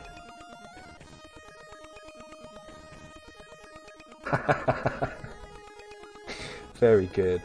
The thing is, I even read it. I am gullible. I had a feeling it wasn't true, but I still fell for it. Damn you and your trickery. Okay, let's have a look at the collision. So, see if we can turn the collision off, then it won't matter. So there's going to be two types of collision going on here. We're going to have sprite to sprite collision because we need to pick things up like this, which actually you should shoot first, or else you don't actually get anything of it. And then there's going to be a character to sprite collision that allows the bullets to hit the players, bullets to hit the enemies, the bullets to hit these power-ups that they change, and the bullets to hit the scenery so they don't go through the scenery, and for the player to hit the scenery as well. Let's start by looking at the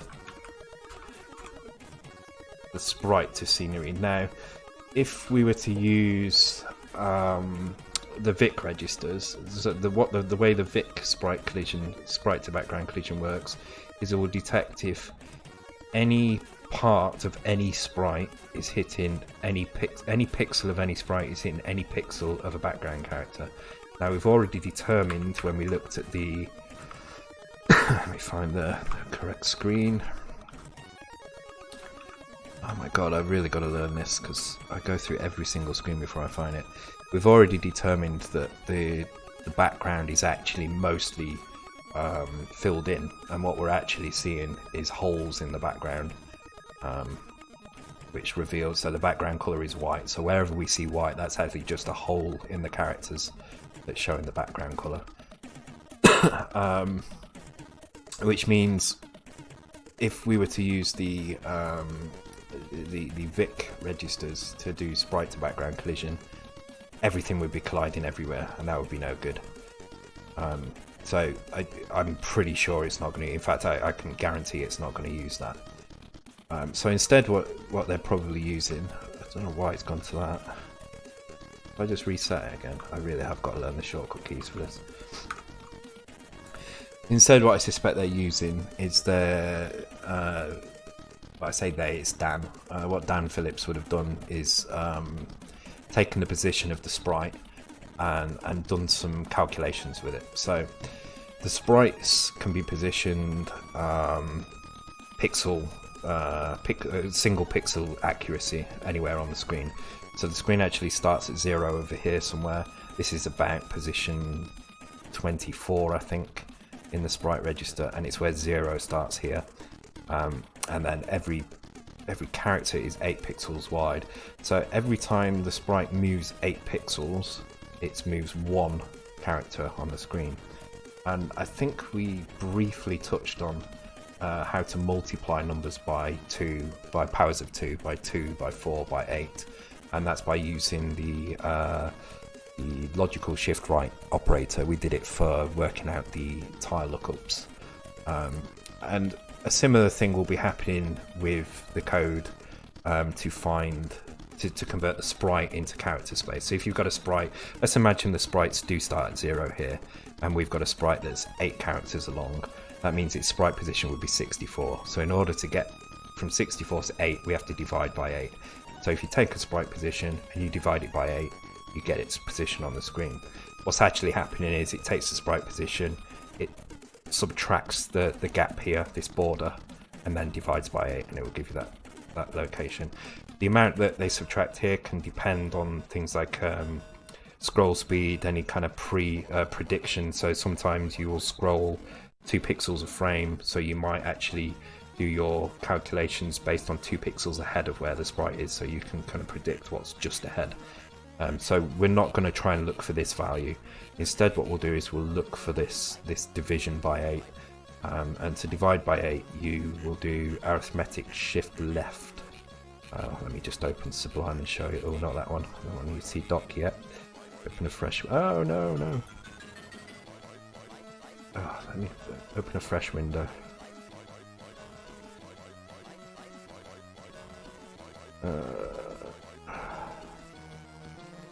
My God, how do I open a fresh window? Let's do it on this one. There we go. So, in fact, let's find where we did the code. We did it in the map code, didn't we? So in here we did this. We did the rolling of a character. This was a 16-bit roll. So we would shift 1, roll the next one, shift 1, roll the next one. This was times. Oh no, this was dividing by. No, this was timesing by 4. Hang on, is that right?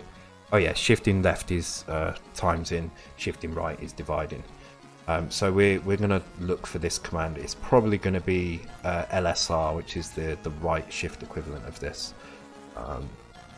And it's going to be fairly easy to find because it's going to be done 3 times in a row, and that's going to be quite unique in the code. That's probably not going to happen very many places in the code. So let's get the opcode for that. So we're looking for LSR.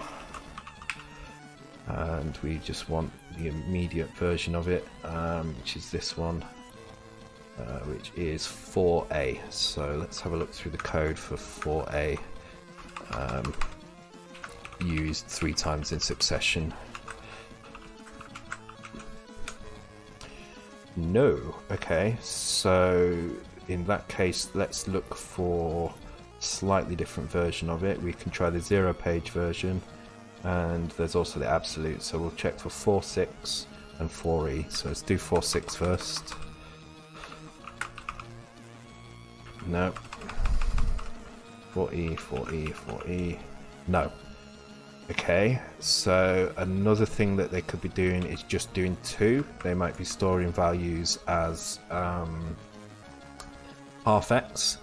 So one of the tricks that's used quite often, especially in horizontal scrollers like this, where things are moving on the horizontal plane, horizontal axis, is things will move 2 pixels as a minimum. They will never move 1 pixels at a time. And the reason they do that is because the sprite locations on screen go from 0 here. Well, if we imagine just the screen space, they go from 0 here to 320 here, which means that you can't fit the X position of a sprite into a single byte. You actually need 9 bits instead of 8. When we do the player stuff on Saturday, we'll introduce the concept of the most significant, the MSB as Andy says. So what some sprite multiplexers do is they will store the X values as half of this, so they go from 0 to 160. It makes it easier to deal with those values because you don't have to worry about the MSB, that you can have the multiplexer handle that instead.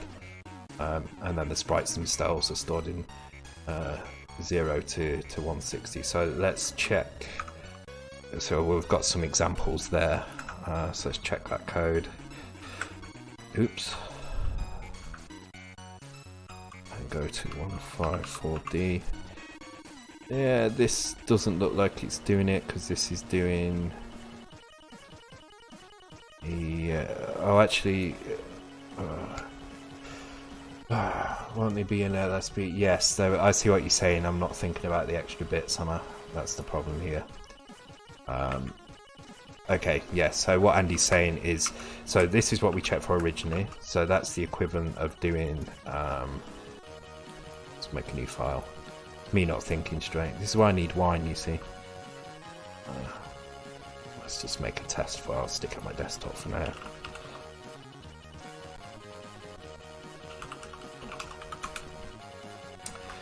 So that division by 4 looks like this.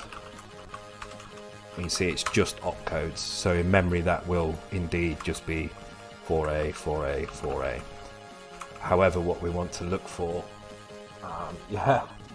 See, you're drinking cider and you're solving the problems. I'm not. I'm drinking like sugar-free Sprite and I'm solving nothing. But I am going to keep drinking it and pretending it's wine. So the other thing we looked for was a 0-page version of that, which might be acting on some addresses like this. And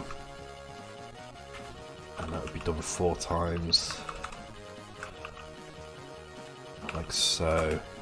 And so that isn't going to be what I'd originally searched for, which was that. It's going to be that instead. But the problem is we don't know what these addresses are. We can see, when we looked in the 0 page, we could see some addresses being affected down here. So if we knew what the player position was, we could probably work it out. Let's actually start. Let's see. So it was around about here. There's only 2 sprites on the screen, and these seem to be the only 2. If I move up, okay, it's crashed on me. Why has it crashed on me?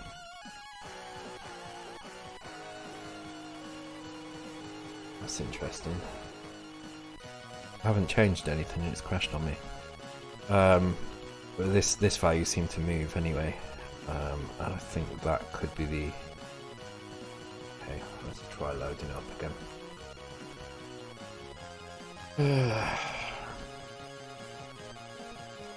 I'm determined to persevere with this debugger. I think it's really good for discovering how people do code. I don't think it's that great for hacking though. Maybe I'll start introducing two programs at the same time to do this stuff. So again, let's move up the screen so we can see. Oh, it's crashed again, and I did absolutely nothing then. Check my breakpoints. Yeah, nothing in there.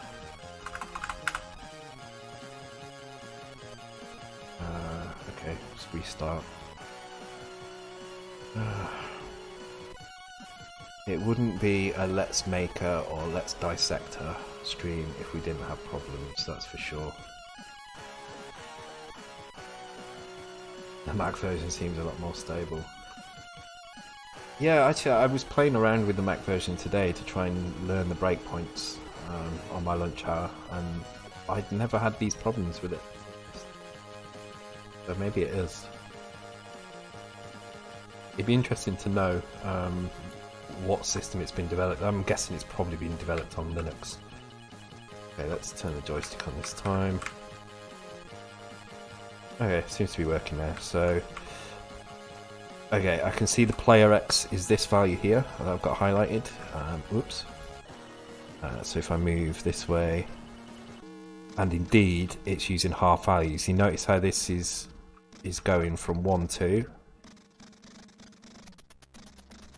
up to 9A over here, which is approximately half of this screen width. So let's have a look for 7C combined with 0 page. So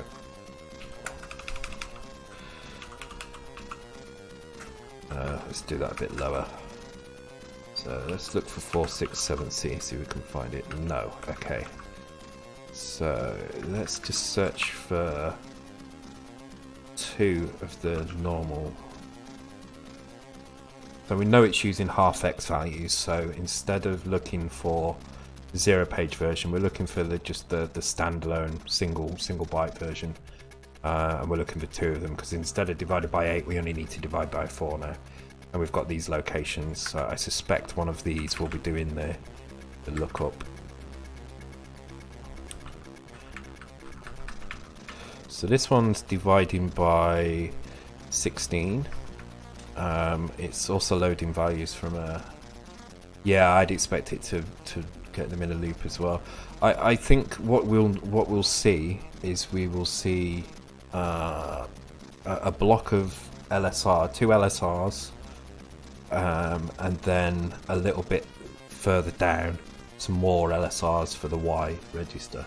I'd expect it to work out the X and Y at roughly the same time. So I don't think it's this location. It's using 4 there anyway. That's divided by 16. That could be something completely different. I don't know what that is. We'll look at that at some point. It could be something like enemy placement, maybe, judging by the way it's loading these values in. This could be kind of enemy data being looked up. I'm gonna jump straight to the next section. Again, it's divided by 16. Likely that is to do with it. I mean, it could be, but we'll come back to that. I don't think it is. So let's have a look at the next one. E3 DA. This looks more promising. This is only divided by 4. It is AND in the value though, which is a little bit odd. I wouldn't expect it to do an AND on the value. So let's have a look at the next one. E623. Again, it's doing an AND on the value, so I'm not convinced that's it either.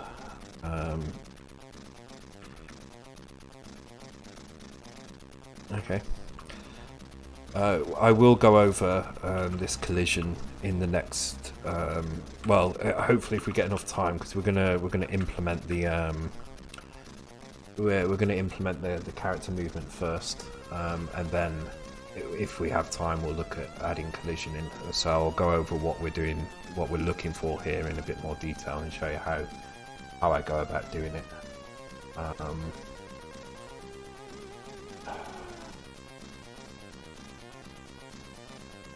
Okay.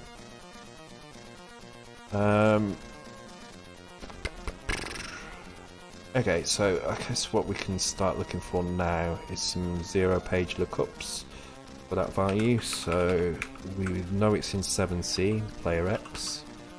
0-page load key there is a 5, I think. That's my opcodes. A 5 0-page, yep. Oh, it's there as well. Damn it. 7C.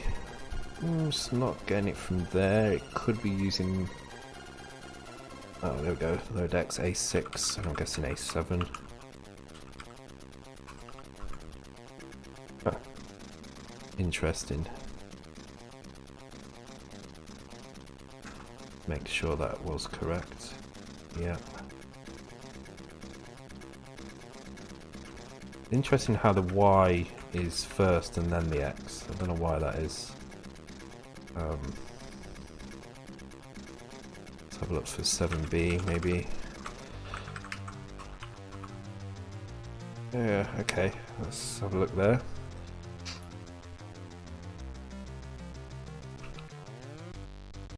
Nine 1 6 9. Yeah, 691. So take the Y position of the player and compare it with the value in D8 indexed with X. Where is it getting the X from?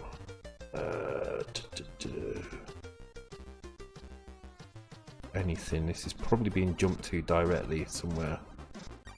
6. No. Okay. No Dex 15. Increase X. Branch not equal. Go back here. It's coming in here, it looks like. Let's have a look what's in D8. Well, there's nothing in here.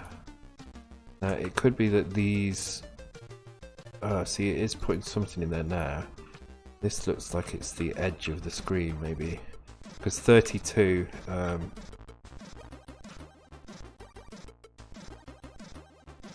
32 is the top border of the screen. But I notice, actually, there's these things come across the screen, these values are changing, so there is some kind of comparison of the Y. This could be what's doing the sprite to sprite collision lookups. A69D.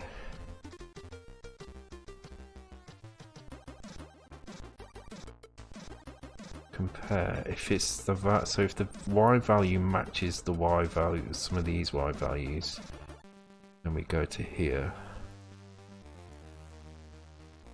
and then we load 6F. Let's have a look at 6F. That's this value here. What does this do as we move around? So that doesn't seem to do anything.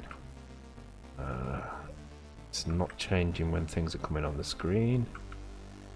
It's still not changing. Okay. So this looks suspicious. This looks like it's doing something to do with the collision. Because if we look at these values here from D8, it's indexed with X, so it could be any number of these, but I think this could be a sprite list. Some values of sprites, because you see as these sprites move, these values change quite a lot, and these seem to be Y values. When they stop moving in the Y, these values seem to stop changing. It's only when they start moving up and down that they change. So I'm thinking this A69D, where is that? That's here.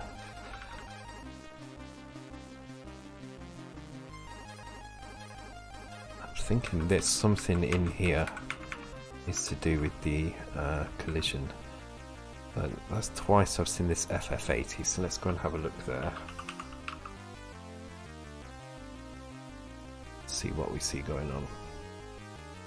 This is where the disassembler is really useful, because you can see what's going on in the memory. You don't have to kind of, you know, it's a live monitor of the memory. So you can see these values are updating as things move around the screen. They don't seem to be doing very much. They're not changing really. I mean, these ones are a little bit.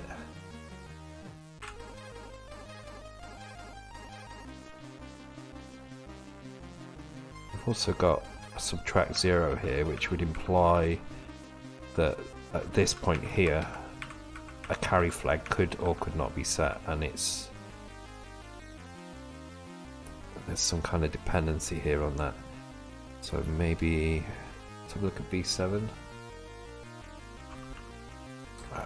Again, anybody has any ideas, please feel free to chime in. This is oh god, I've just gone and changed some random memory again. I think it's to do with the sprites, because that seems to be going crazy, so I don't think it's too much worry. This is an experimental stream. This is about us kind of working together to figure these things out.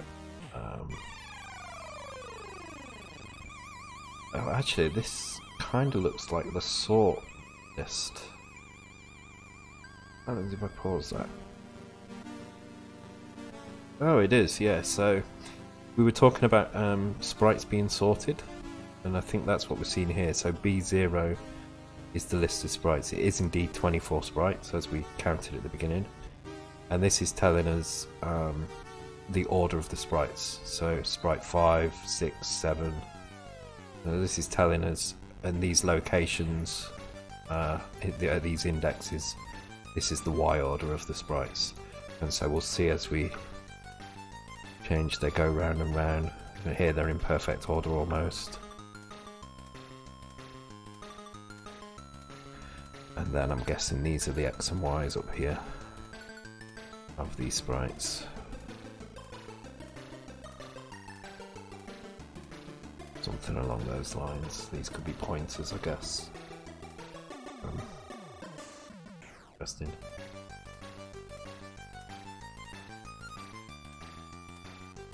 Yeah, the this routine here. Where was it? A691. This one. You see what called it? Yeah. So let's have a look back where this is. So I think this is the entry point, because we've got an RTS here. So this would imply that this is an entry point. A699. Don't see anything directly there, so let's have a look for where that's been called. What's it? 99A6. Excuse me.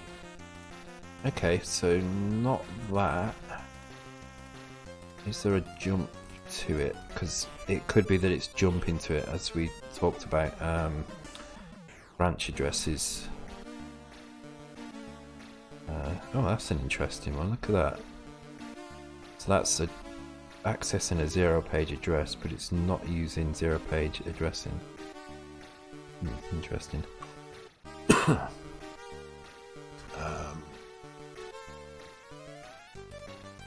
Okay, so let's try going to where was it again? I've lost it. Let's try doing the line A699. Wait, am I looking in the right place? I'm completely lost again there. That was the comparison. That was a comparison. No, that was the comparison. We wanted to see where this code was called. We were checking for. Oh, do you know what it is? If you look here, because I've started going to an address, it's got A699 there. It's actually A681 I'm looking for.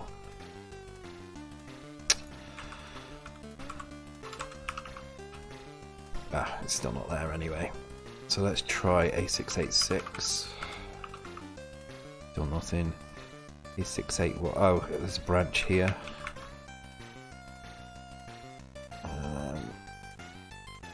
And that's loading a value from FD50. It's loading this value at the moment and then decreasing. But this could be. Let's have a look. Oh, this seems to be sprite locations as well. So we're not seeing anything. Then we see stuff come on.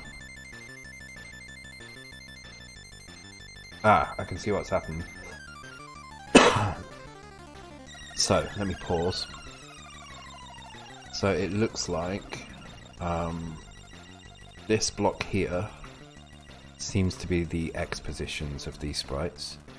And this bit here seems to be the Y positions. So if you watch when I start again, you'll see the Y positions don't change very much.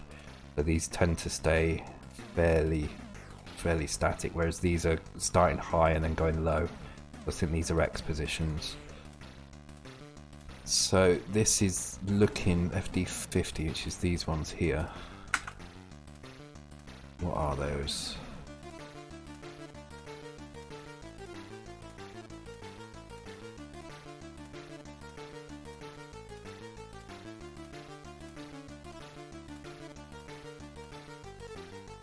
These are sprite types. So this is looking at some kind of type, enemy type, at FD50. Comparing it to 7, branch of carry set. So if it's above 7, it's going to A681, which is here, which is then grabbing some more data. I noticed that the power-ups were less, so it must be things above 7. Things above type 7 are enemies also. If you look here, oops, look here, we've got 6, 5 and 5. I think this is 6, this is 5, this is 5. So I think anything 6 or below is some kind of power up. I'm pretty sure if I shoot one of these it will change to a different number. Let's die and do it again.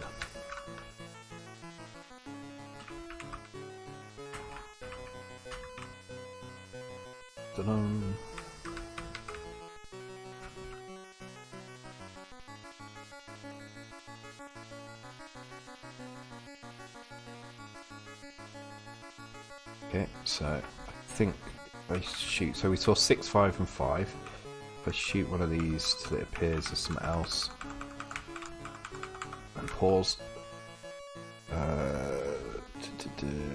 we've now got 1, 6 and 5. I don't know why we've still got 6 and 5, but things definitely seem to have changed a little bit. I think these are to do with these pickups, so I'm pretty sure if I pick one of those up I okay, some of them have changed, but now we've got enemies coming on the screen, so we can see 4 enemies, and we have indeed got 4 numbers above 7.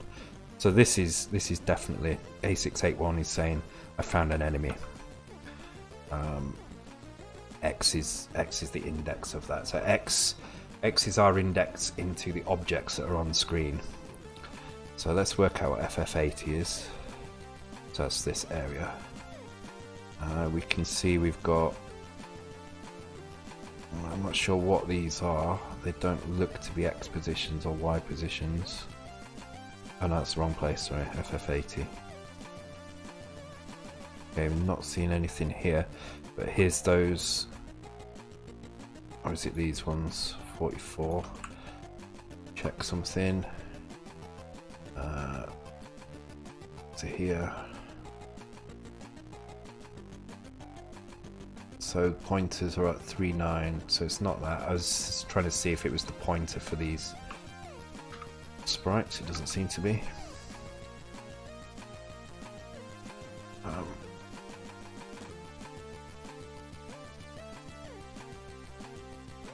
Okay, let's press play, see what we can see happening. Not an awful lot going on down here actually. I'm seeing quite a lot of sprites, but not a lot of action here. There's a lot of 20s appearing. Not sure what those are. Okay. This could be a state thing, so my guess is that these are kind of object states. And so this is checking if the state is 0, as in inactive or something, then go to this address. And that would kind of, yeah, that would seem about right, because that's going back to our original loop. So it's just saying, don't do anything, it's got an inactive state. FF94, that's this block from here onwards. Let's look what these do. Unfortunately, it can be quite boring doing a lot of this stuff. I realise this probably isn't the most exciting stream for people, but those who are interested in the hacking side of things, this can be quite enlightening. I know if you don't know assembly, it could also be quite daunting, but I'm hoping that our Saturday streams will get more and more people to understand what's going on here. Anyway, I should be paying attention. So we've got 4 enemies on screen. I'm going to pause. 10 enemies on screen, and we're seeing 1, 2, 3, 4, 5, 6, some high numbers there, a couple of 4s and 5s. I'm not sure what that is. Oh, Andy, seriously. Deary me. A6, A5. Okay, we've got some kind of comparison going on here. And again, we get into this. I strongly suspect this is to do with collision. A69D.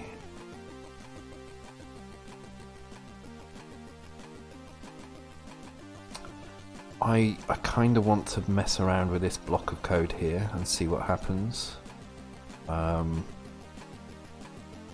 Because it kind of looks... We've got 7B. We had 7B, which was Y position, and 7C.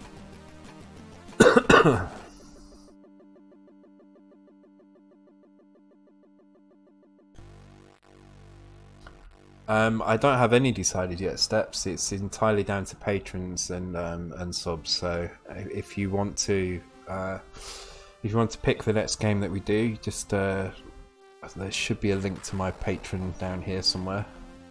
On my screen. You can also check my Twitter for the links and sign up for Patreon, and you can select a game, or if you sub up there somewhere, wherever it is, I can't do this, up there on the stream, then those people will get to pick. Otherwise, I will kind of judge based on people's feedback what we should do next, or I'll probably take a pick myself. I make the threat that we will do Airwolf if nobody picks, so that should encourage people to do. Yeah, Nebulous would be a good one actually. As soon as the entire game is built around that effect, it would be interesting to see exactly how they did that. I'm not tuning into Airwolf. Yeah, that's why I make the threat, to make people make people try other things. Okay. I do want to mess around with this code, so let's have a look at how we can mess around with this. This comparison's interesting. So, what would happen if we changed that to? Let's mess with the overflow flag. So, destroying Airwolf would definitely get some viewers. Yeah, I might start preparing a little bit more for these streams, just to kind of speed up some of the searching through stuff. Not too much, because I like the kind of exploring. I like this side of things, but just to find some of the basics like infinite lives, I can probably dig some of those out, get those working, and then explain what I did rather than spend half the stream looking for those. Like with Airwolf, that took for, not Airwolf, Thrust. We spent so long actually doing the basics, we didn't really have a lot of time to look at anything else. So, and it helps me get familiar with it as well. I thought it was really good. The best Airwolf style game, in my opinion, on the C64 is Fort Apocalypse. Challenge accepted. Yeah, I don't know how I would do that. It'd probably just pause the game and leave the music on. That's all you need to do. The music's fine. It's just the rest of the game is brutal and not very fun. If you haven't played Fort Apocalypse, I would definitely recommend it. It's a very, very good game. I think it's a little bit older than Airwolf. It's one of the first games, actually. But it's a very, very good game. And it's, in my opinion, much, much better than Airwolf. Okay. I'm going to try changing this. So we've got a comparison here. I'm going to try changing that. So there is this overflow flag. I still, to be honest, to this day, I still don't know properly how to use it. The one thing I do know is it's almost always at 0. I mean, you shouldn't rely on it being 0, but just for the purpose of this, I'm just going to try using it to skip over this branch on my condition rather than the condition of something else. So I'm going to look for branch of overflow clear and the opposite of it, branch of overflow set, of course. And I'm gonna try each one of these one at a time. So I'll try that one first. 70, 695, 695, F0. I'm going to change that to 70, and just want to see what happens. So now I'll wait for my invulnerability to run out. See if that's made a difference. No, I'm still crashing into things. Still hitting that. Okay.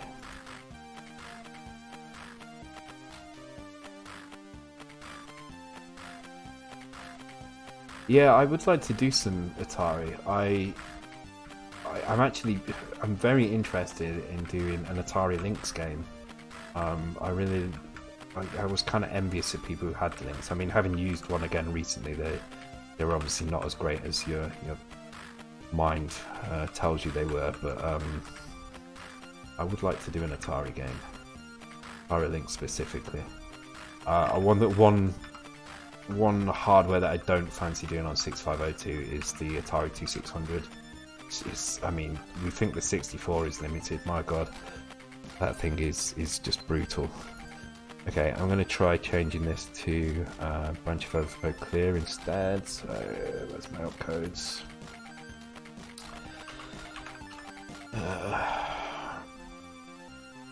50. Okay. I don't think it's going to make any difference. I'm not entirely sure what this is doing, but we will find out.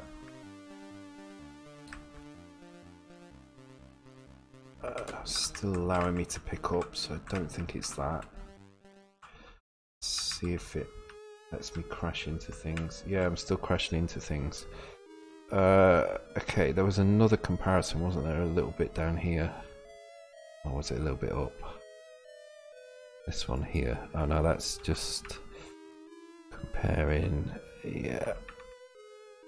Oh, interestingly, so we had, let's put this one back to branch if equal, which was, I think it was F0, was it?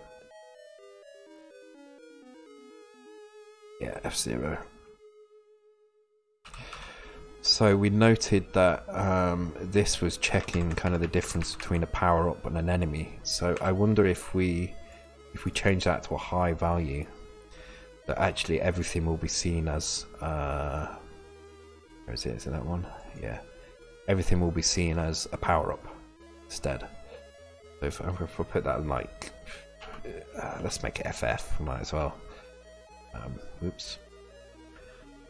Let's see what happens there. We saw in the block of code, the code that was kind of defining, seemed to be defining the types of these. The numbers below 7 seem to be power-ups. It's not made any difference to the collision though. So that's not affecting it. Okay. Let's put that back to 0.7. So this is all about kind of messing around and changing this code until we find something that... Oh, what have I done there? No, it's fine. Till we find something that actually has the desired effect. Oh, can I actually type in there? Oh, you are kidding. Okay, it's not quite... Where's my hash? Okay. It's not using my keyboard layout, but wow, okay, didn't know I could do that. Yeah. And the 65C02, which is a kind of, it's almost a 16-bit version, but it still uses the 8-bit addressing modes, was used in the PC Engine, which is also something else I'd like to have a go at. I only really recently saw PC Engine stuff, partly why Parasol Stars was something I started working on, because I'd never really come across the PC Engine properly before, and when I saw Parasol Stars, which I hadn't played when I was younger, I was absolutely amazed at how good it was, especially on the PC Engine. So yeah, I'd like to play with the PC Engine. It looks like interesting architecture. 6809, is that a Motorola CPU? 6809, sounds like it. Is that the 8-bit version of the 68000? Yeah. I'm gonna try. So the other thing we're doing here is we're cycling through 15 things and decreasing and stopping. So I'm gonna try. Actually, do you know what? I'm just gonna try exiting out of this, and then I'm gonna change it back to load X after this. So when it jumps to this routine, it's just gonna immediately exit. Let's see what that does. I still can't pick things up. I still can pick things up, sorry. And I still die on things, okay. Oh, it's pseudo 16-bit, interesting.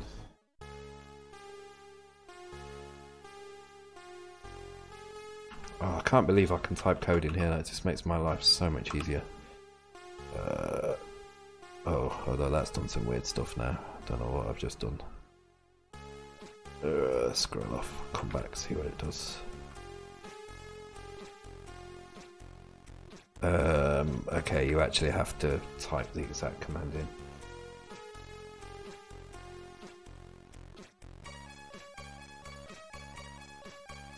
Impressive conversion.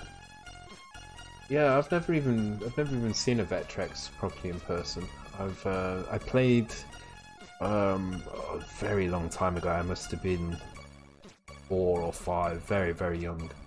A racing game in the arcade, which was obviously built using similar vector-based kind of vector display screens, and I was blown away by it. It was so smooth and it looked so clear. There was no pixelation. It was all these just very nice bright lines, and it just looked amazing.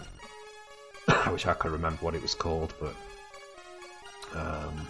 yeah, it was just really simple. It was just lots of lines flying at you very quickly, but it looked like a really smooth scrolling road. It was great.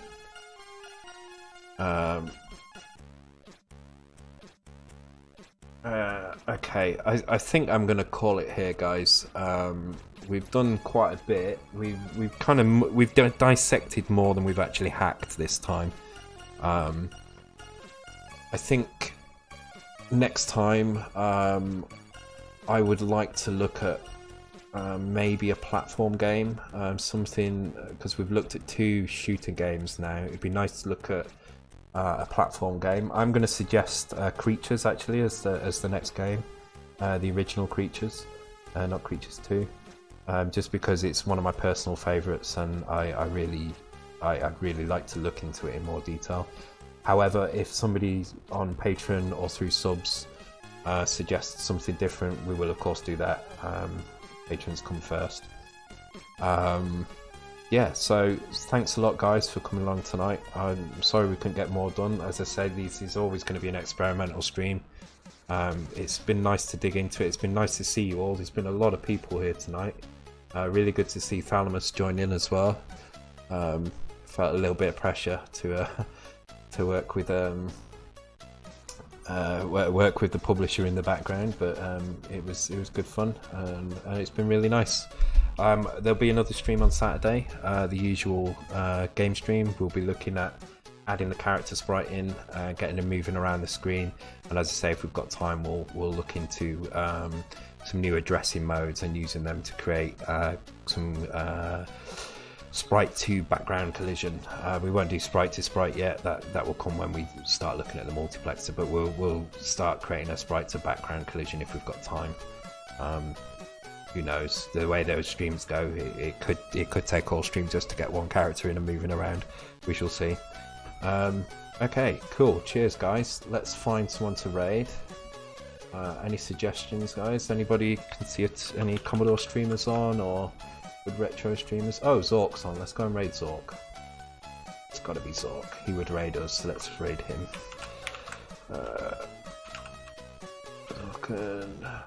Remember how to spell his name. Borchen Himmer. Okay, so Borchen Himmer.